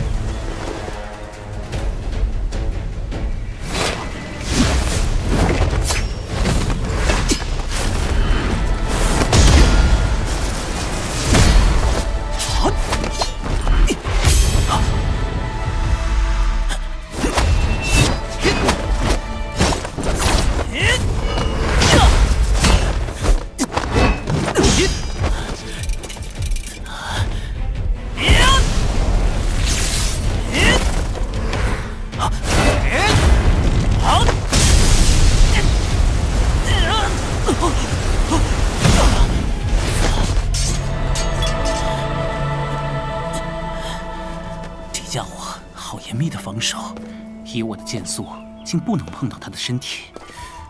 唉，真是小看你了。看来不动真格是不行了。你应该也知道我的另外一个身份吧？我所擅长的并非是斗气，而是玩火。兽火，萧炎兄弟，小心了！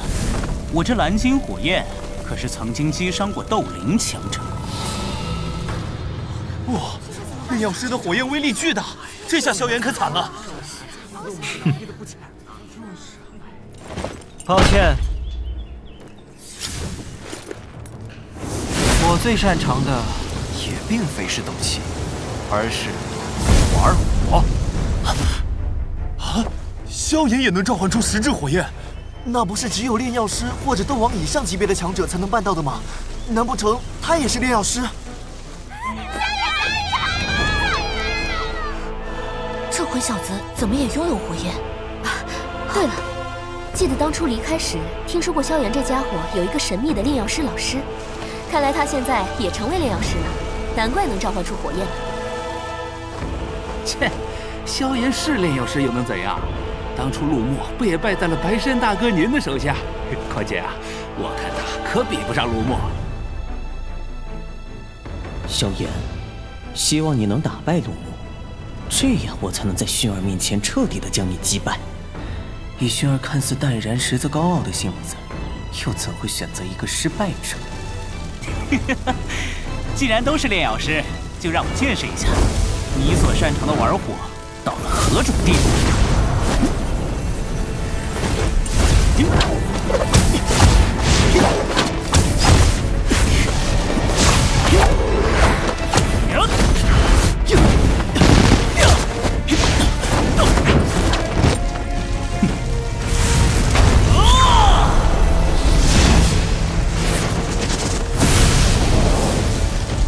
当火之际。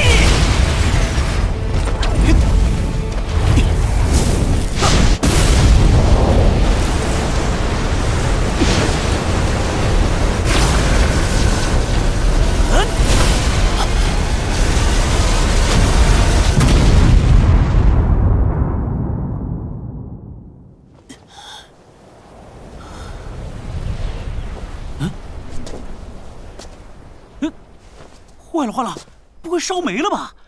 这下我怎么跟玉儿交代啊？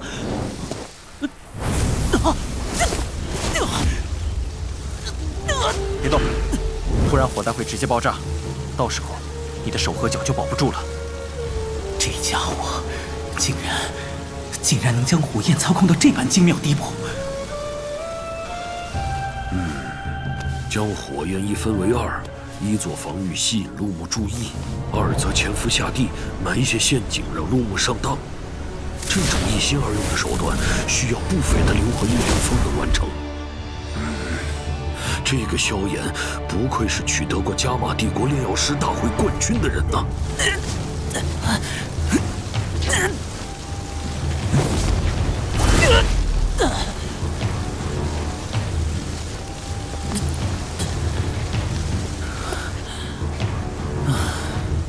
输了。陆木学长的丹火之技很是强悍，若不是我在胸前使用斗气凝固成了部分斗气铠甲，光凭紫火木，根本挡不下学长的螺旋火焰锥。萧炎兄弟，不用安慰了，胜负乃兵家常事，输给自家人也不算丢脸。此局黄阶2班，萧炎胜。炼药师的对决太精彩了，我也想成为炼药师。哼，萧炎这是一战成名啊！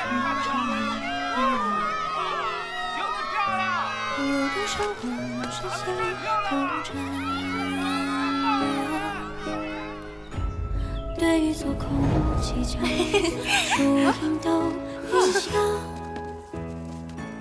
只恨这轻狂不变色。那些年，我成为别人眼中的废物，只有你不离不弃的陪伴我，鼓励着我。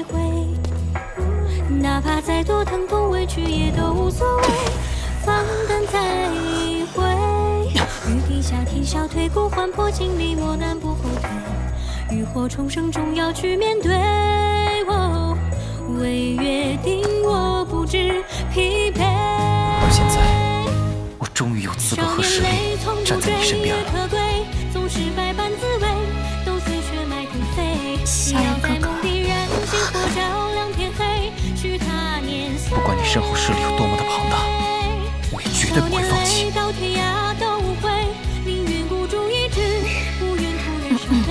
薰儿，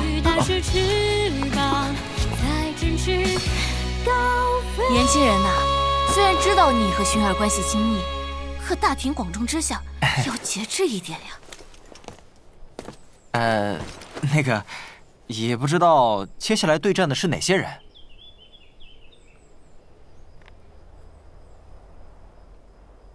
下一场，玄阶1班盐城执法队5号。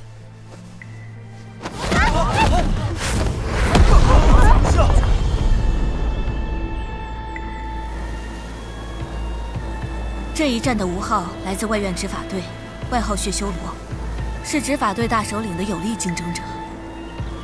这2年来，死在他手中的黑角域之人，恐怕至少也有100人。他的实力绝对不容小觑。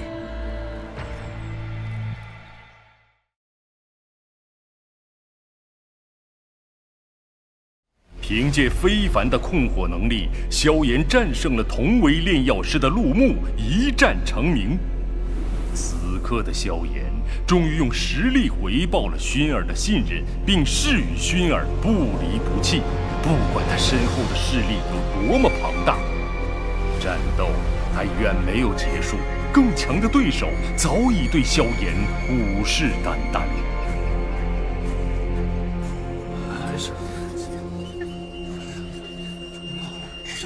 这5号刚从黑角域赶回来吧，好浓郁的血腥气。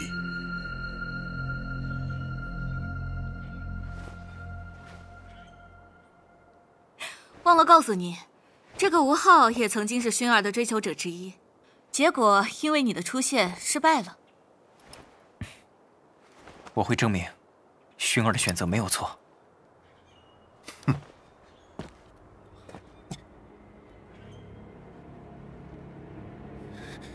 不弃权吗？动手吧，我倒是要试试血修罗究竟有多强。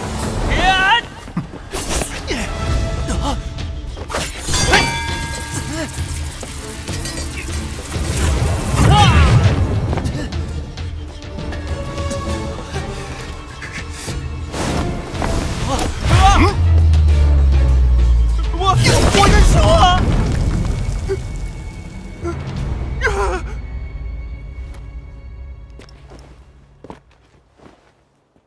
5号胜，你便是萧炎，可敢下来与我一战？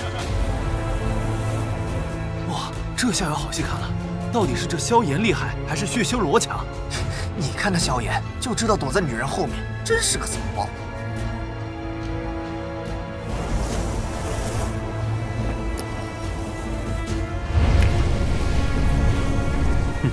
打吧，最后2败俱伤，让我也省些力气。你们2个给我安分点儿，现在是选拔赛，不是私自挑战的地方。明日便是选拔赛的最后1天，到时候自有你们对战的机会。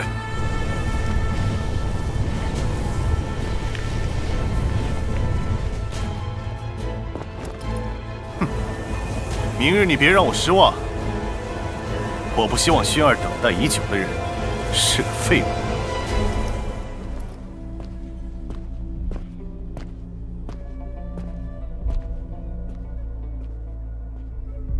比赛继续。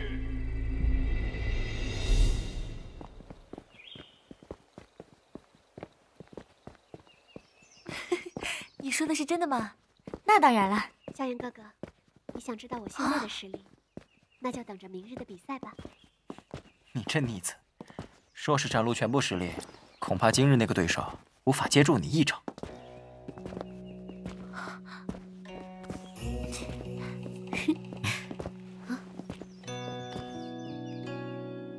萧炎堂哥，好久不见。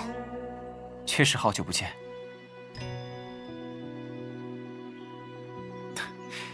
明天还有比赛，我们先回去休息了。哦，那快去歇着吧。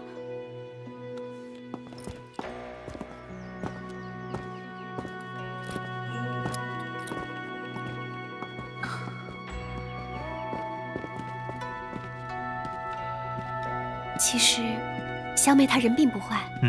我知道，那都是过去的事了，我早就不放在心上。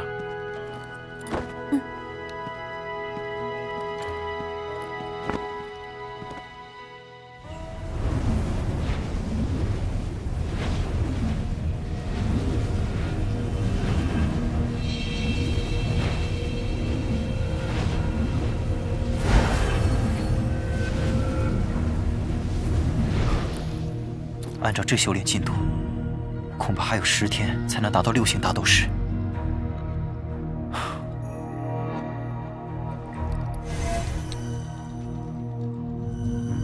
父亲，我会找到你的，不管是谁掳走了你，日后他必须付出代价。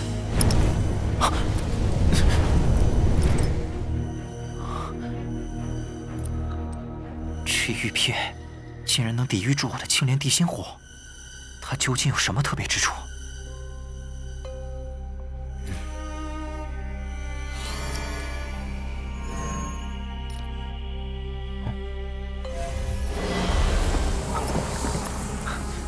老师，怎么了，老师？我在迦南学院没有感受到陨落心炎的气息。难道被别人抢先得手了？应该不是。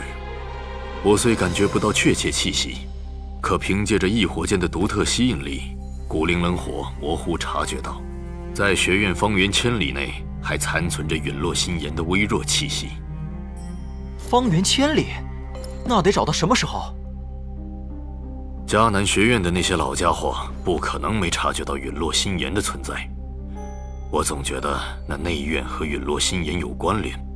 若你能进入内院，想必能得到更确切的气息方位。内院，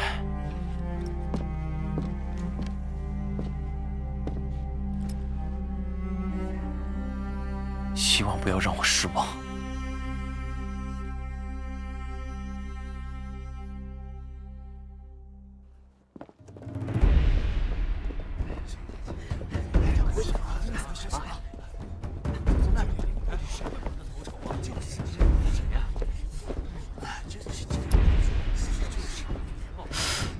我怎么觉得今日来观战的人比前2日多了好多？那是自然，今天是最后一轮20进5的淘汰赛，大家自然不想错过最精彩的对决。快看，他来了！真的吗？在哪？快给我看看！白山，加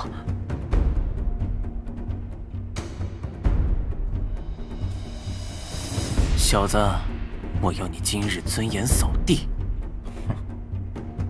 萧炎哥哥，白山这人在修炼天赋上有着高深的造诣，实力还是很强的。你碰到他，千万要小心些。放心吧，妮子，我心中有数。希儿，希儿，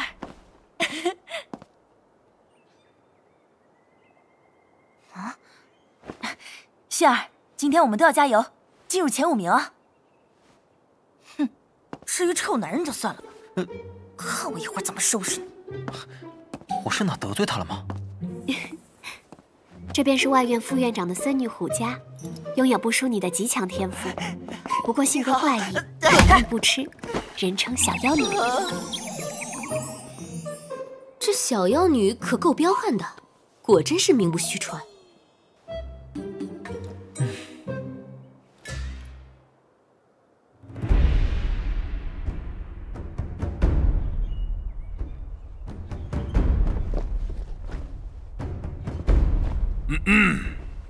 大家都知道了，往年的内院选拔赛都是回合制，谁的排名越高，今后修行获得的资源自然便越多。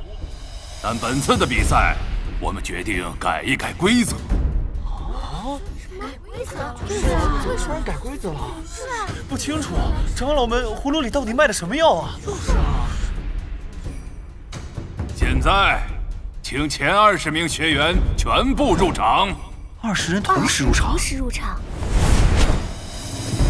这是无号啊！是的。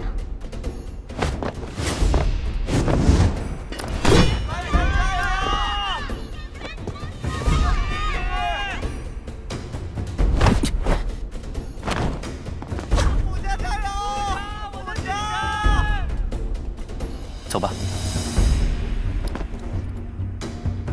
加油啊！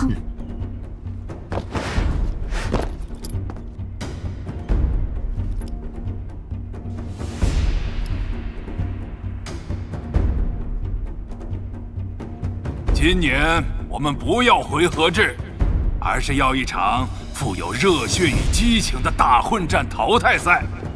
谁能在比赛中坚持越久，名次便越高。而反之亦然。这怎么打呀？就是啊，这规则改的也太突然了。就是啊，怎么改规则打呀？这是。至于是单打独斗还是联手出击，都没有问题。可以联手？妮子，那我们岂不是可以并肩作战了？但这种模式对我们未必有利。如白山、虎家和吴昊这种学院翘楚。他们更容易找到盟友。我看你在学院声望也是不小啊，难道就不能收拢点人来？若是以前的话，倒还真有人来做护花使者。可如今都名花有主了，别人还来干嘛呀？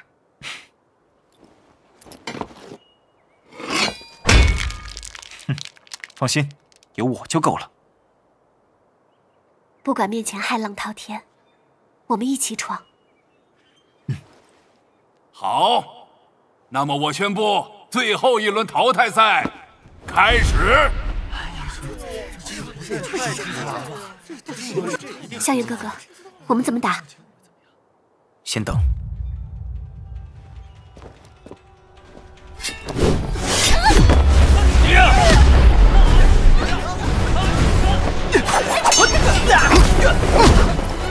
你跟随我主动进攻，其他人防御偷袭者。是。胡家学妹，还是我来护你吧。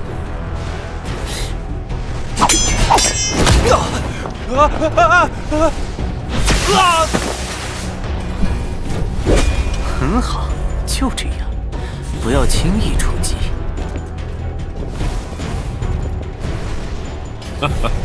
副院长的主意倒是不错，不算绝对公平，却能培养人的谨慎心理和协作能力。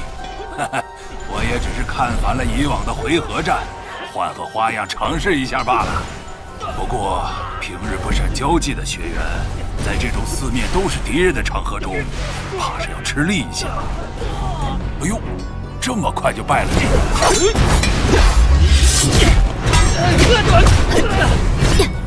萧炎哥哥，接下来我们的对手是谁？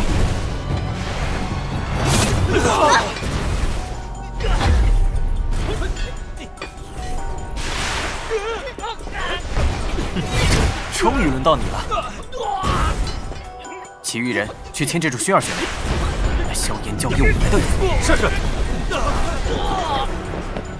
妮子，小心些。该小心的是他。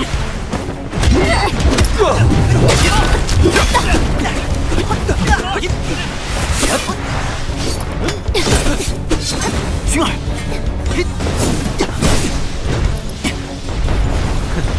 别以为打败陆牧便可横行无忌，迦南学院比他强的人多了去了。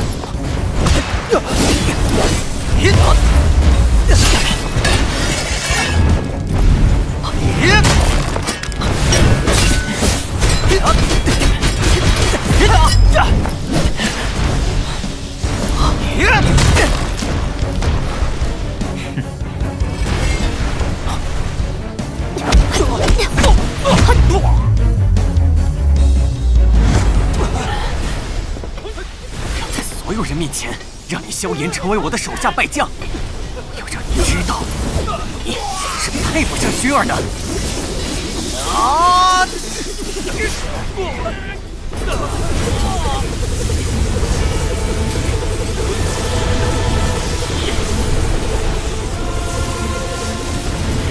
能再拖了。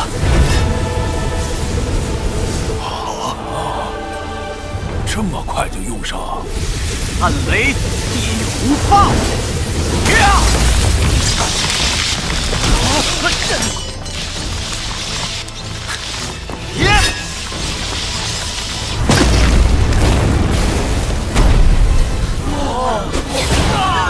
萧炎哥哥，就是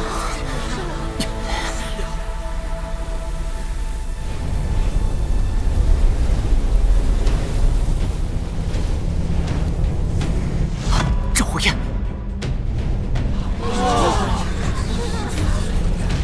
那萧炎身上的青色火焰，应该是异火吧？能够让我们都感到心悸的温度，的确是异火。这个萧炎，我炼药系要了。只要他不耽搁在内院的修炼，我巴不得学院再添一位优秀的炼药师。打爽了，接下来换我了。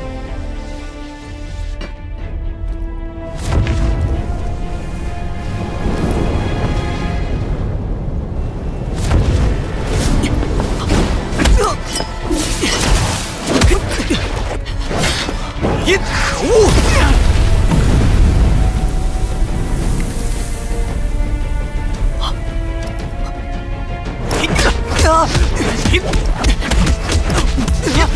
疯狂的家伙，居然把白山逼到这个地步。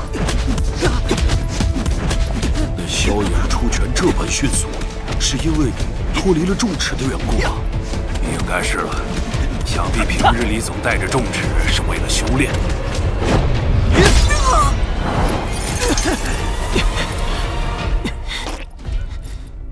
这家伙怎么这么快？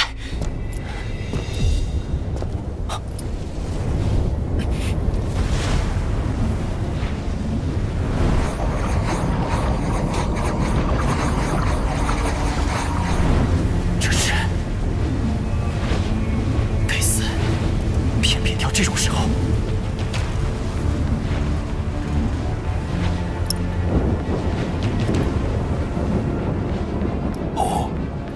晋升了，晋升要是受到了干扰，那可是轻则受伤，重则丧命。看来这小家伙得退场了。唉，可惜了。哼，萧炎，看见没有？连老天都在帮我。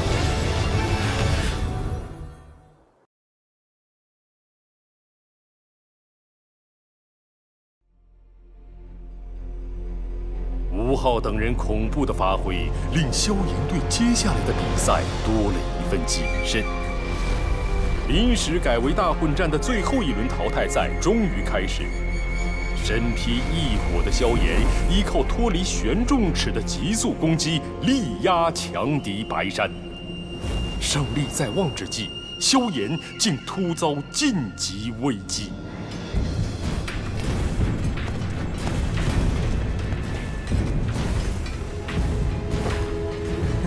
萧炎，看见没有？连老天都在帮我。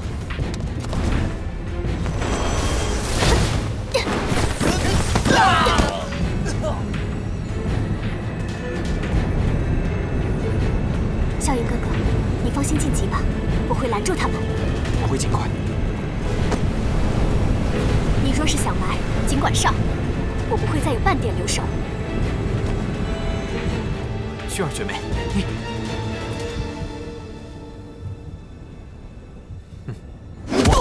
回家。萧炎正在突破晋升，一旦他晋升成功，实力又将大涨，到时我们各自为战，断然不会是他和薰儿的对手。难道你们想看到萧炎实力大增，赢得前5，再进入藏书阁赢取奖励？现在我们已经不是他的对手了，若他变得更强，我们就再无赶超的机会。别忘了，萧炎可是我们共同的敌人。趁现在萧炎没有反抗之力，我们合作把他撵出局。好，跟我一起上。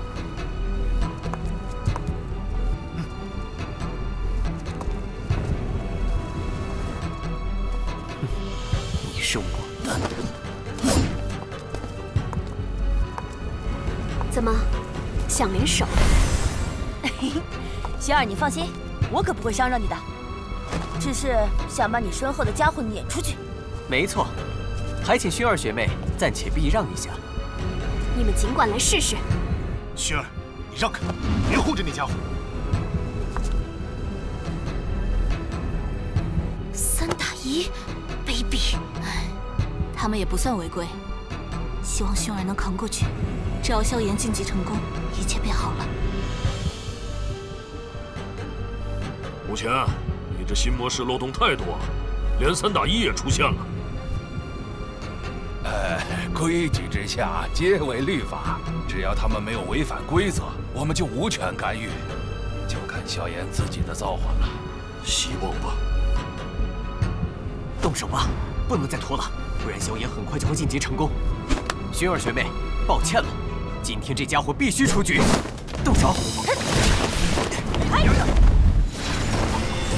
金光掌！薰儿学妹多求重手了，太强了吧！薰儿让开！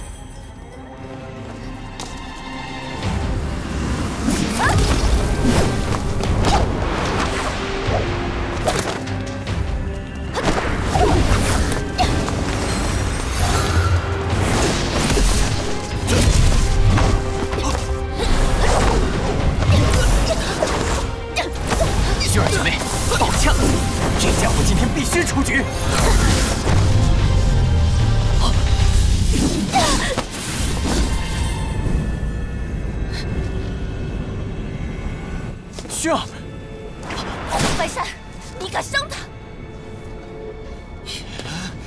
我只想对付萧炎，是薰儿学妹自己为了护他而受伤的，这怎能怪我？不必假惺惺。白善，今日你若是能毫发无损地离开比赛场，我萧薰儿就此离开迦南学院。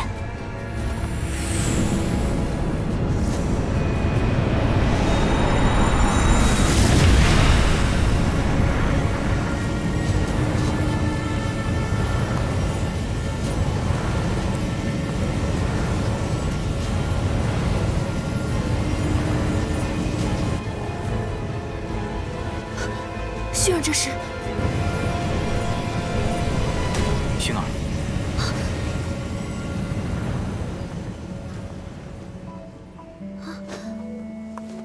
接下来的事交给我吧。萧炎哥哥，他们可都是5、6星大斗师。放心，今天若是你们能够安然无恙地走下擂台，我萧炎从此不再踏进迦南学院半步。口气倒是不小，就算你现在晋升6星大斗师，想要以1敌3，我看你是自取其辱。薰儿受伤并非我本意，打败你后，我会让白山付出代价。哼，也算我一个。不劳费心，等打败了萧炎学弟，我自会退出向薰儿学妹赔罪。现在说这些，太晚了。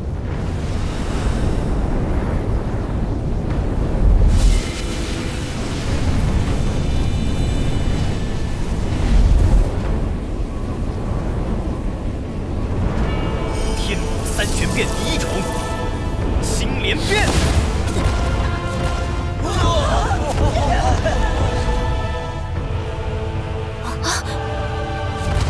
斗灵强者。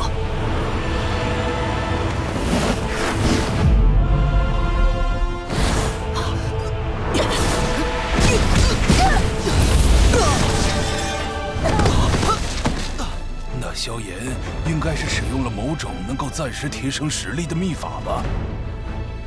现在的萧炎，怕是已经具备了斗灵实力。不过看白山3人所施展的斗技，明显也并非是普通之物。这比赛恐怕有些僵持。我看未必啊。薰儿受的伤，我要你们加倍偿还。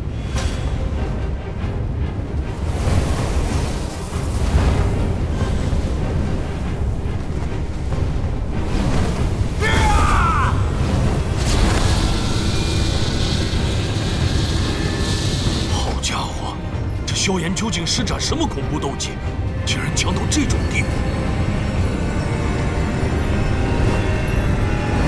吴昊、吴家，给这个自大的小子一点颜色瞧瞧！雷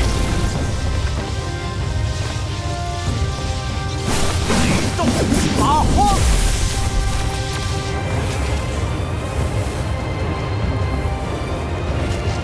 蓄力斩！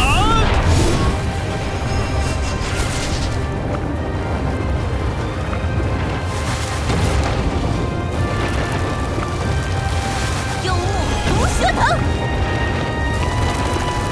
呀，萧炎哥哥小心！去吧，魔怒火莲！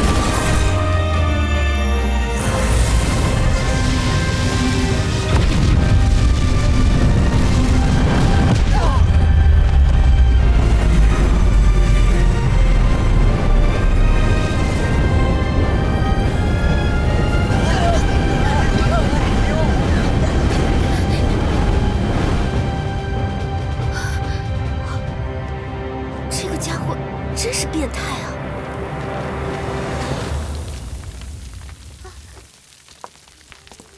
萧炎哥哥，按道理来说，两种火焰叠加产生的威力应该远比现在的强大才对，难道？没错，若不是萧炎刚刚控制了这恐怖火莲的威力，恐怕场下这三人。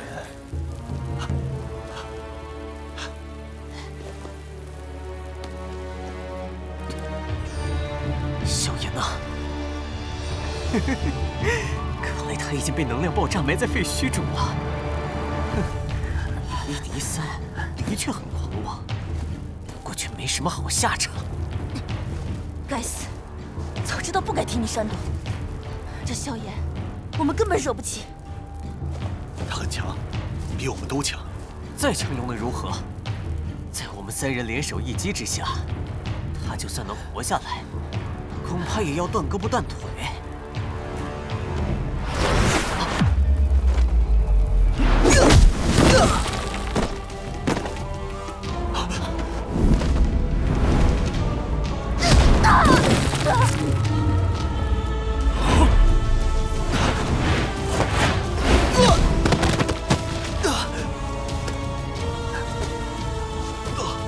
这是替薰儿还你们的，若是不服。 随时奉陪。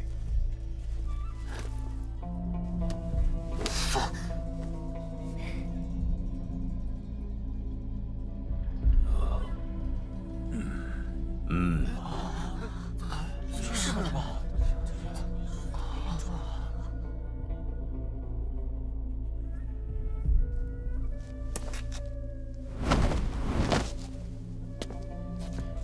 没事吧？ 星儿哪有这么弱，皮肉伤都算不上。不知道这淘汰赛现在可算结束？如果不算的话，我还可以继续。算，当然算。我宣布，此届内院选拔赛到此结束，前5强诞生，分别是吴家、白山、吴昊、萧薰儿。 萧炎，没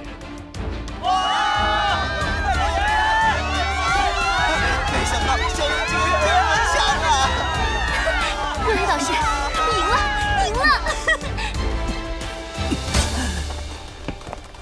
今天的耻辱，我白山定要你100倍偿还。萧炎，你给我等着！这个混蛋下手这么重，真不是男人。 萧炎，你很强，不过我相信，我一定会超越你。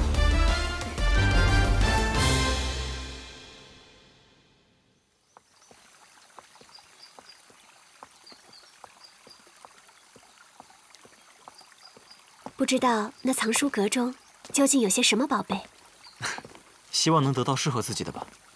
听说选拔赛大混战之后，白山、虎家、吴昊3人被他打的，现在还躺在床上呢。哎，是啊是啊，萧炎学长最后那个斗技真是太强了，好帅啊！哇，小妹，那不是你堂哥吗？哎，是他没错，他来了。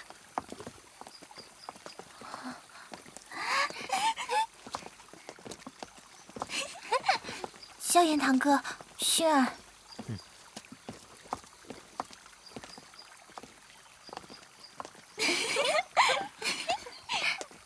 对了，小妹，啊，能跟我走走吗？有些事情要告诉你。我。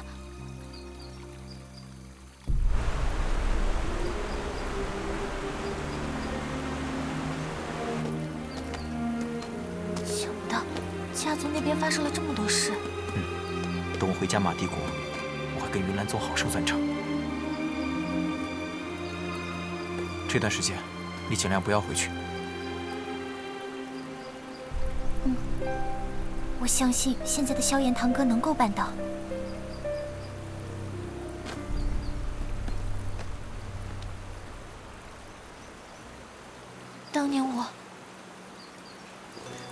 当年的事便过去了吧。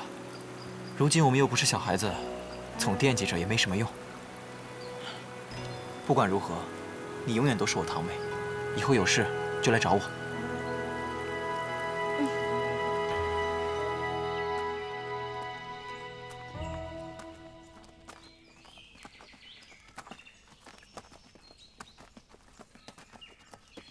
这地方还挺神秘啊，老头儿真不够意思，之前都没带我来玩过。请问副院长，这藏书阁中是否有声波斗技？啊，声波斗技，当然会有，不过能不能遇到，就要看缘分了。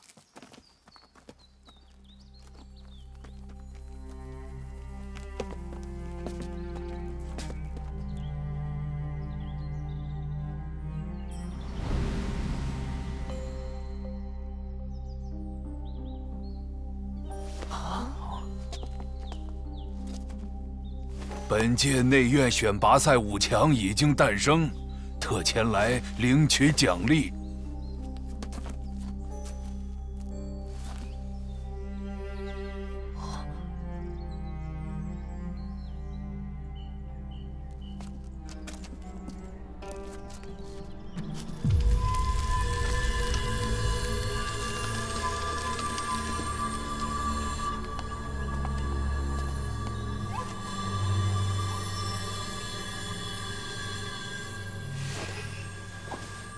奇怪，老师怎么突然跟我断开了联系？难道是忌惮那2个人？那他们人也太可怕了。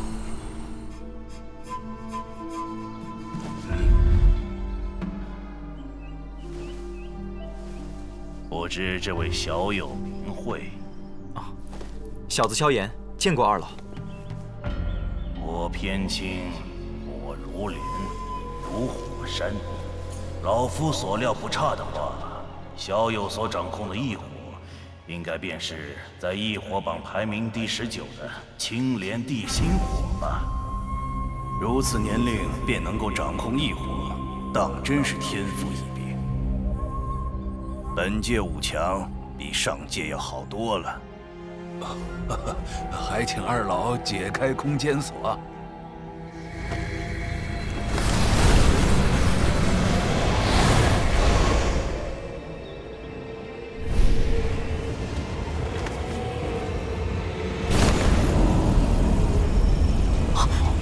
空间锁是几百年前学院的一位斗尊强者布置的绝强结界，没有二老用特殊手法开启，就算是斗宗强者也闯不进去。劳烦二老。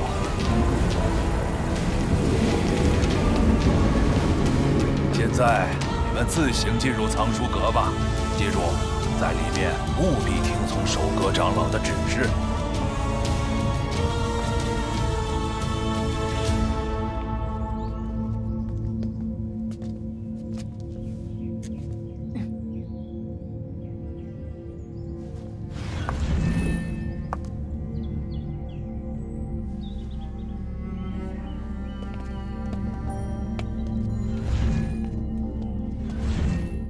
走吧，萧炎哥哥。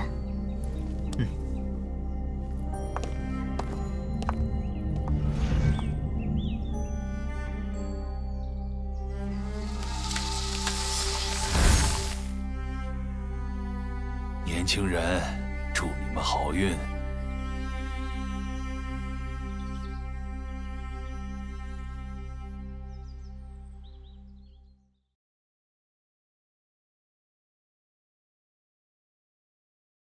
为了保护晋级中的萧炎，薰儿以寡敌众，不幸遭得白山误伤。看到为自己守护的薰儿受到伤害，成功晋级后的萧炎忍无可忍，施展了佛怒火莲，痛击对手，并以绝对优势赢得第1名。内院选拔赛前5名具有进入藏书阁搜寻宝物的机会。而萧炎又将会在神秘的藏书阁中获得何等的奇遇呢？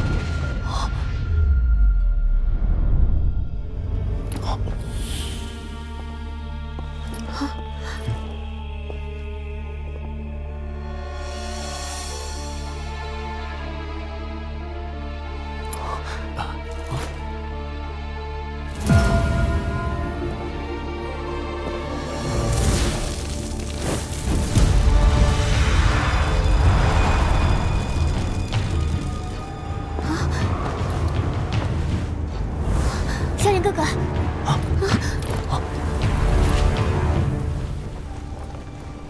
欢迎各位同学来到藏书阁，这里面的所有奖励你们可以随意挑选，不过只有从能量丛里拿出来的才属于你，不可强求。切记，每人只能带出1样奖励。你们时间有限，下方符文外圈的火焰全部熄灭时，代表时间结束。所以抓紧吧。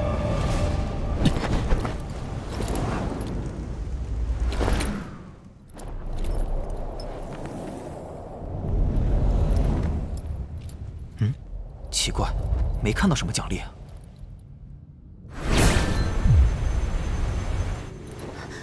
那里好像有动静。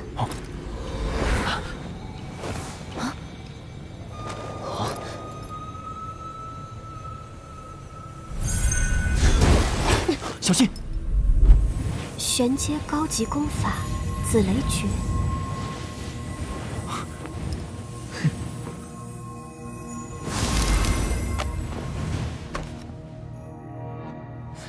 原来，奖励是从能量罩里飞出来的。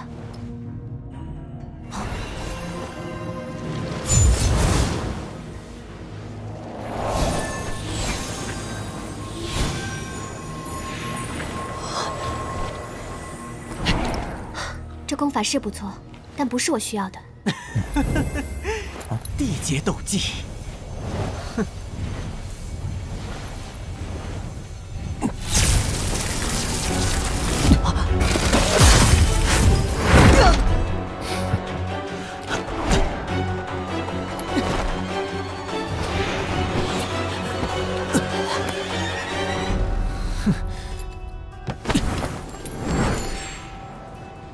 看来越好的东西能量波越明显，但它出现的位置又不是很规律。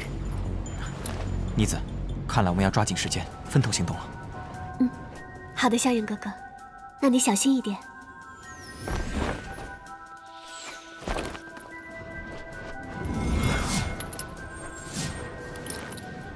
灵魂感知力，不知能否感应到他们的能量波动。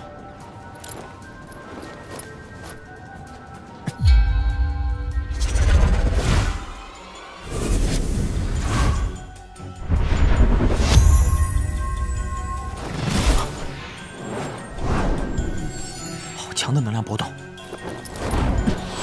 好东西啊！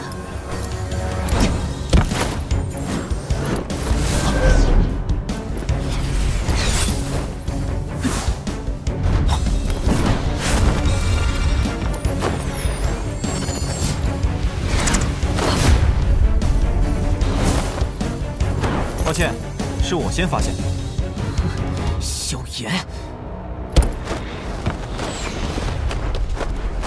萧炎哥哥，妮子，你看这是什么？哦，9重烽火诀，地阶中级。萧炎学弟果然身手不凡呐。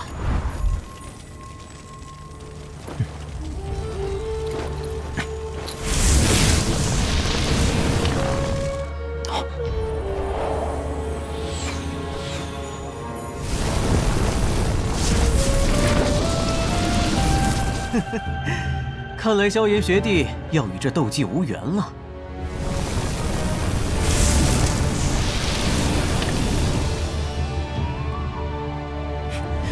恐怕要让你失望了。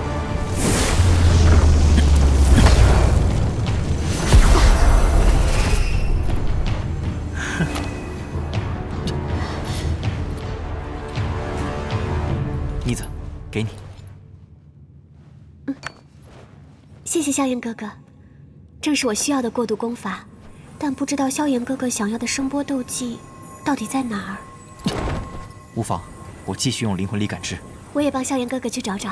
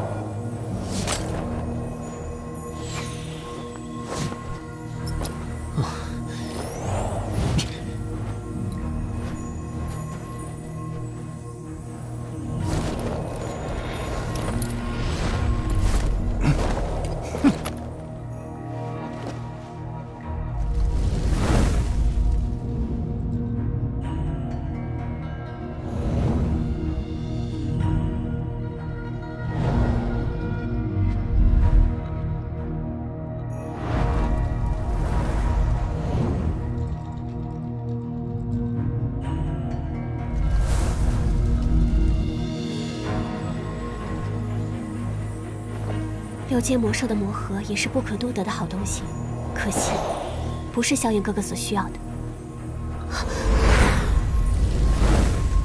时间马上要到了。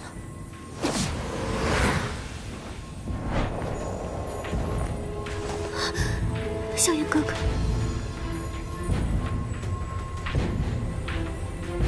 哼，萧炎学弟，看来你才是运气最不好的那个呀。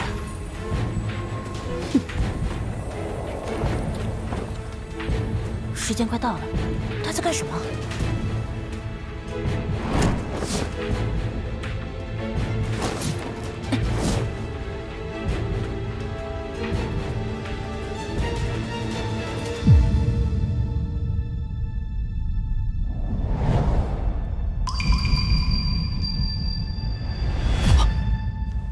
妮子，是声波能量。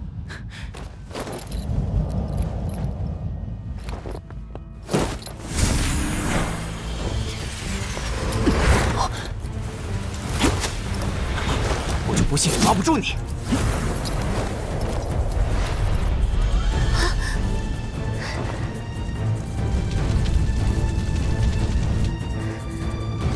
加油啊，萧炎哥哥！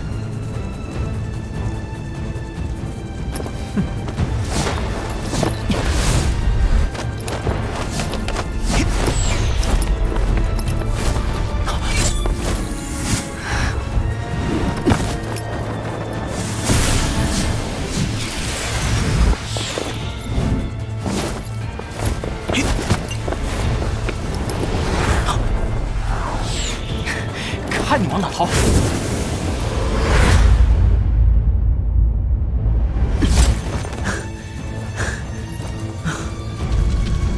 萧炎哥哥，快试试能不能取出里面的东西。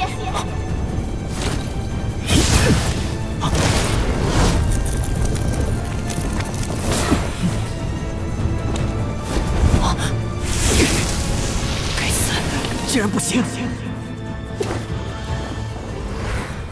萧炎哥哥，抓紧了，让我来试。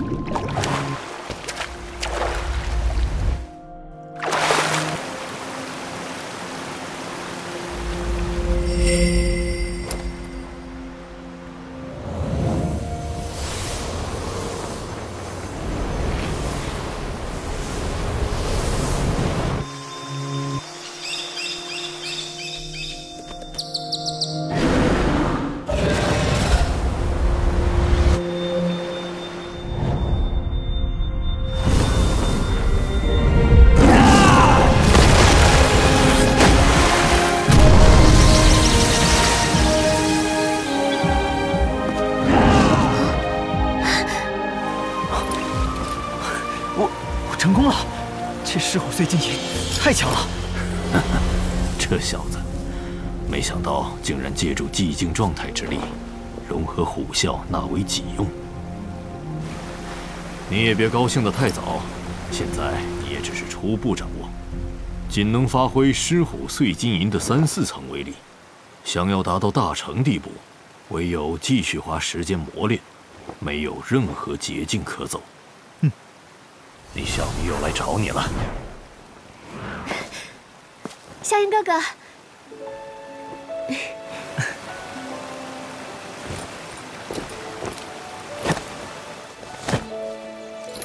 刚刚我听到一阵雄浑的吼声，是不是你的声波斗技练成了？只是初有小成，还多亏了你在藏书阁中及时帮我取出了这狮虎碎金银。萧炎哥哥跟我还客气什么？对了，今日我们就要入内院了，你准备好了吗？那自然。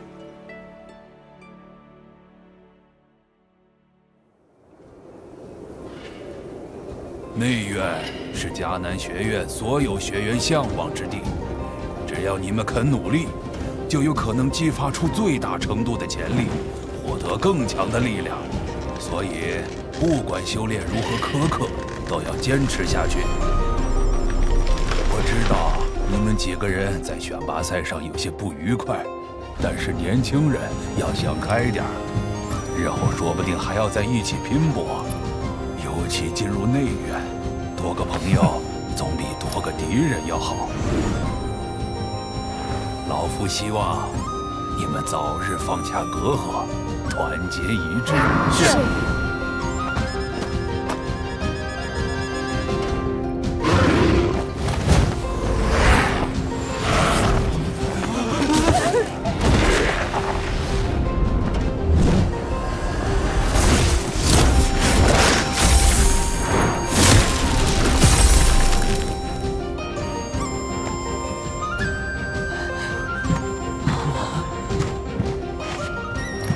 难怪需要一路护送，谁能想到学院后山深处如此危险？若是仅靠我们自己在森林里穿梭，恐怕没几人能活着走出去。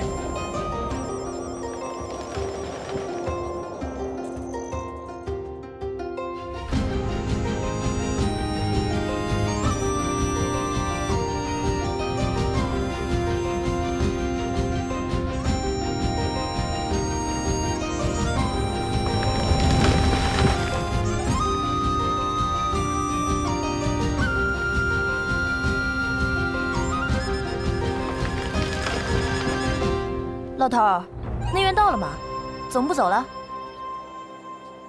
内院可不是那么好进的。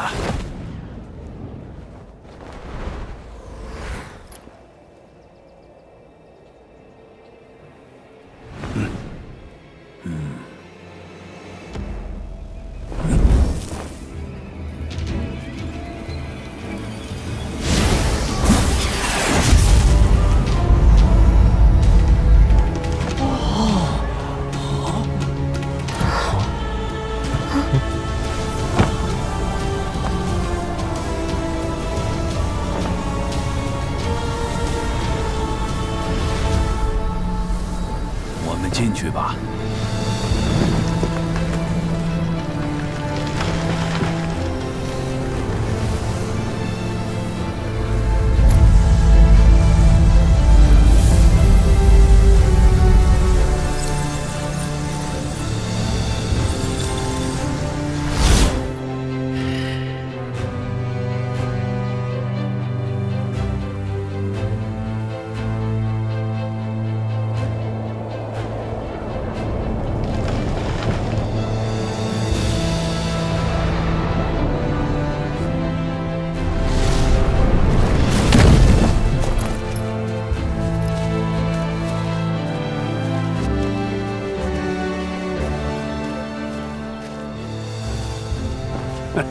胡老头，让你护送新生就是放心，每次都这么准时。没想到今年是你这个老家伙执勤。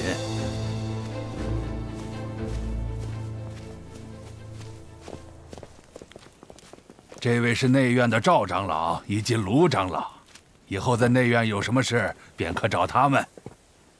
你们5个往前来。这5个小家伙，便是今年选拔赛的前5名，他们实力还不错。今年的新生潜力的确比上一届好。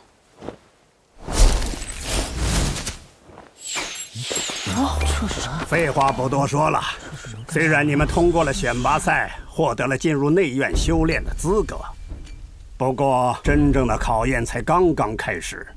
你们现在只需要知道一件事，那便是将你们手中的晶片当作命一般的好生保管。接下来，你们需要按照入内院时的分组进入我身后的森林，而在森林中，一些老生队伍正等着你们。你们只有击败老生队伍，或者避开他们，并成功到达森林尽头，才能真正进入内院。而老生队伍会用尽一切手段，获得你们晶片上的火能。火能是什么？火能？请问赵长老，这火能到底有何用？等你们到了内院，自然会知道。我宣布，这一届的火能猎捕赛正式开始。快点，这边，我们走。我们还在等什么？我们走。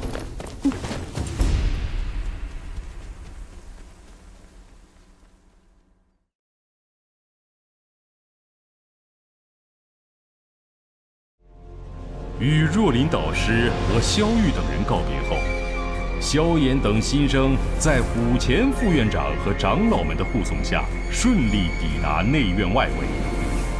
带着诸多疑问与好奇，新生们终于迎来了进入内院前的最后一关——火能猎捕赛。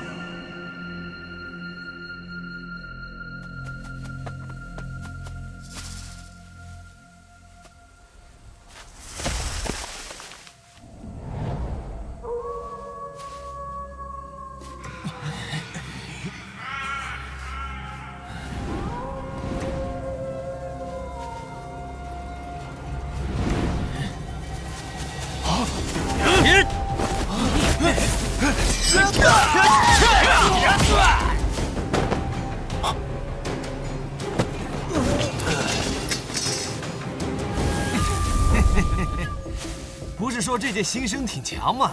也不过如此。碰到我们黑煞队，算他们倒霉。这对老生人数不占优，竟然还能一招制敌。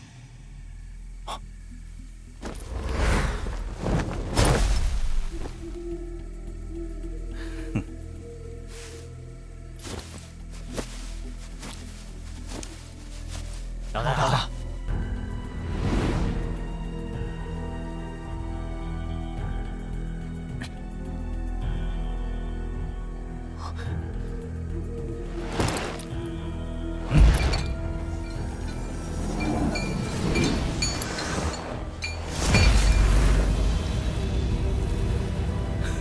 新生火能不少于2的规矩，什么时候才能改改？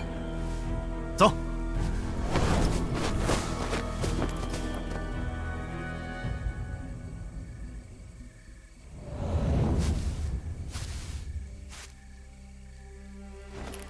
那些家伙走了，我们也别在这里磨蹭了。规则里不是说过，越早到达的奖励越丰厚吗？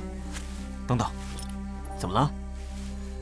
刚刚那支老生队伍，队长已是半步斗灵，团队的凝聚力也不弱。若是单兵作战，我们谁也不是他们的对手。那你的意思？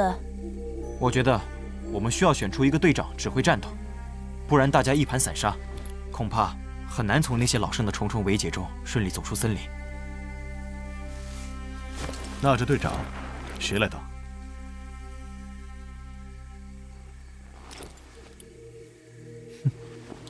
我选萧炎哥哥。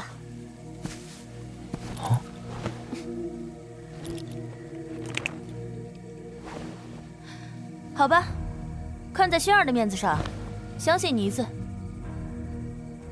你的实力我服，暂时听你指挥，我没意见。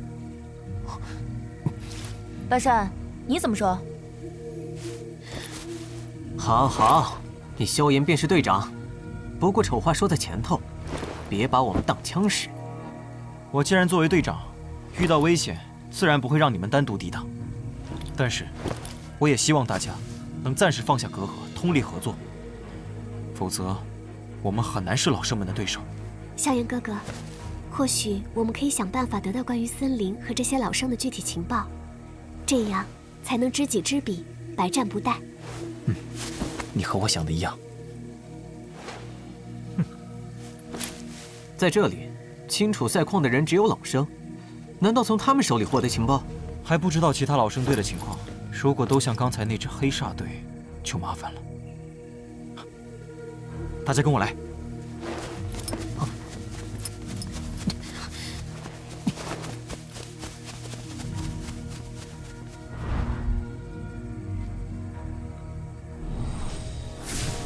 我会用灵魂感知力判断老生队伍的实力，找到一支比我们弱的老生队，将其制服，打探消息。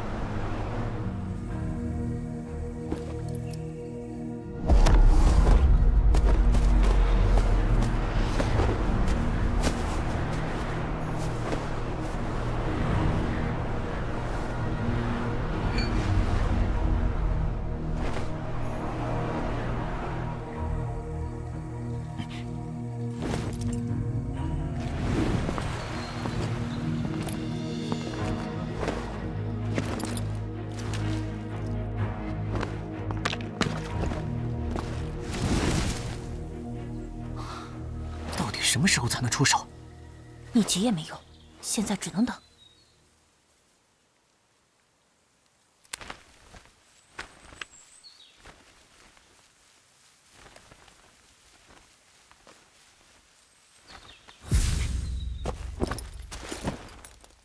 机会来了，走！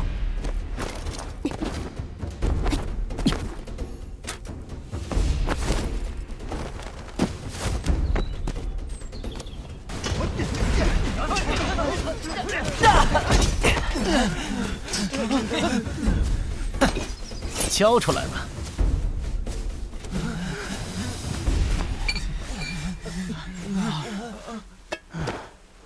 冷白说的没错，果然是北面森林里躲藏的新生更多。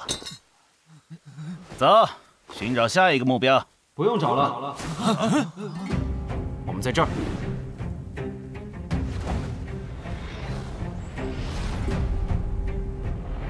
哟，你们这对新生胆儿倒是挺肥的，居然自己送上门。头儿，这俩姑娘倒是挺漂亮，一会儿下手可得轻点，不然留个坏印象，以后我们可就没机会了。他们的实力勉强在2星大斗师左右，不要拖延，速战速决。记住，一个都不能跑掉。看我怎么收拾他们！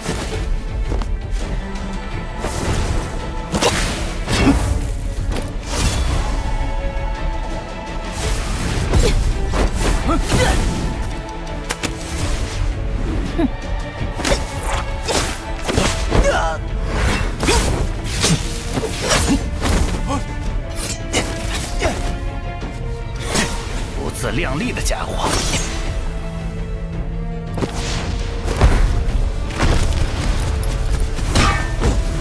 切！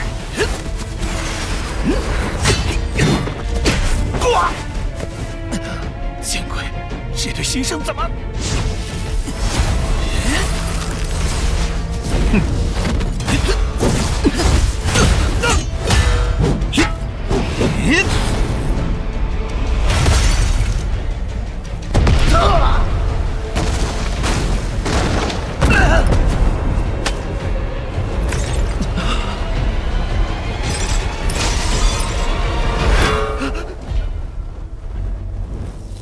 学弟，手下留情啊！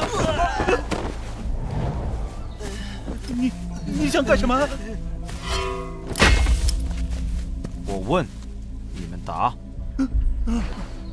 这森林有多大？很大。你们各自抓一人到旁边去盘问，若是谁说的答案与其他人不一样，那就别怪我们心狠了。正好姑奶奶我打得不过瘾。轻点，老弟，我自己走。下一个问题，参加猎捕赛的老生有多少人？一共多少支队伍？35个人，5人一组，一共7组。他们实力如何？都和你们差不多？有4支队伍和我们实力差不多，另外2支队伍则是黑煞队和白煞队，实力最强，恐怕和你差不多。黑煞队全员黑装，队长叫沙铁；白煞队则是全员白装，队长叫罗侯。近些年，似乎还没有哪支新生队伍能够闯过他们的阻拦。这所谓的火能，在内院中究竟有何用？为什么你们如此为之疯狂？我说，内院有一座天文炼气塔，在里面修炼能取得事半功倍的奇效。我呢，就是修炼的费用。很好。我嘴巴折了。我是不会说的。哦。我说，月初内院会给每人发7天量的火能当做生活费。内院有很多方法获得火能，比如扫塔、抄卷轴、猎杀魔兽、找人挑战等等。学妹，你还想知道什么？你尽管问。学妹也是你叫的？接着说。不过最直接赚取火能的方法就是登上内院强榜，这样就不用担心火能的枯竭。多谢学长们了，接下来将你手中的火晶卡交给我吧。唉，真可惜，竟然不能将他们所有的火能都抢走，还必须留7天的保底火能。看来天坟炼气塔便是内院学生修炼这般快速的原因吧。真令人诧异。不过相比火能，我对强榜更感兴趣。等进入内院后，我会找机会去挑战他们。你们也都知道了火能在内院中的重要性，难道就不想多得到一点吗？哼，谁不想多得点儿？我巴不得能弄够在天坟炼气塔中修炼1年时间的火能呢。那你们愿意为了这火能继续冒险吗？难道你还想打其他老生的主意不成？既然他们能抢我们为什么不能抢他们？你也听到了，除了黑煞队和白煞队，其他的老生只要不联合攻击我们，都无法与我们单独抗衡。这是我们的机会，如何？敢不敢试一试？萧炎哥哥，我跟你一起去。有冒险才有收获，只要你敢，那我也不会有半点退缩。唉，疯狂的家伙。好吧，谁让我也对那火能垂涎不已呢？拼了！好，就这么定了。走吧，猎物要开始寻找猎人下手了。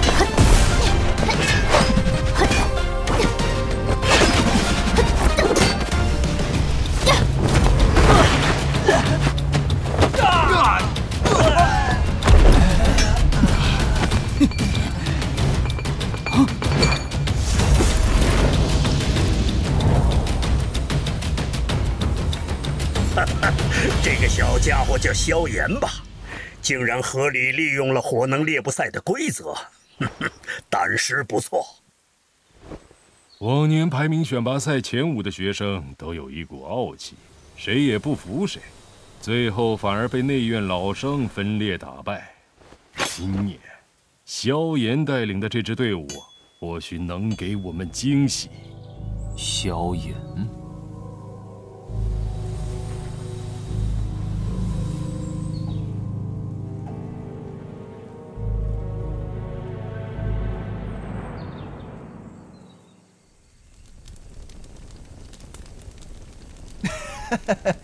林哥他们真是给老生丢脸，不但被新生抢了火能，还输得这么狼狈。哼，这些新生如此嚣张，看来是时候教教他们内院真正的规则了。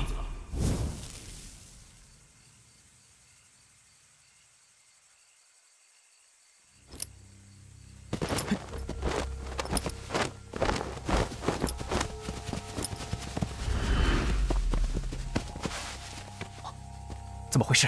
人呢？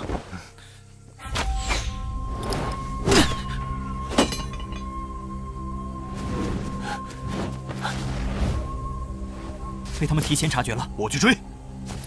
我和你一起去。等一下，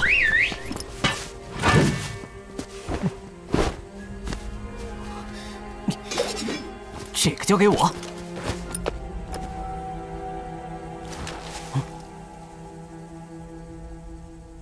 感觉不太对，薰儿，快跟上！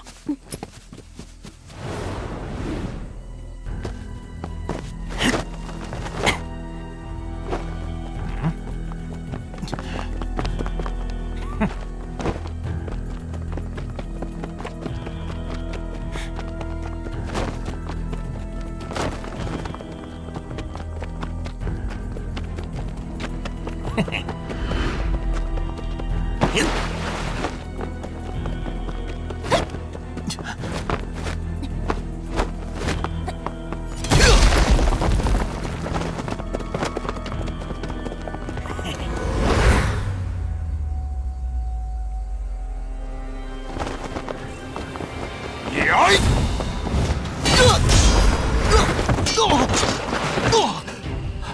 哇！看招！可恶，中了他们的圈套！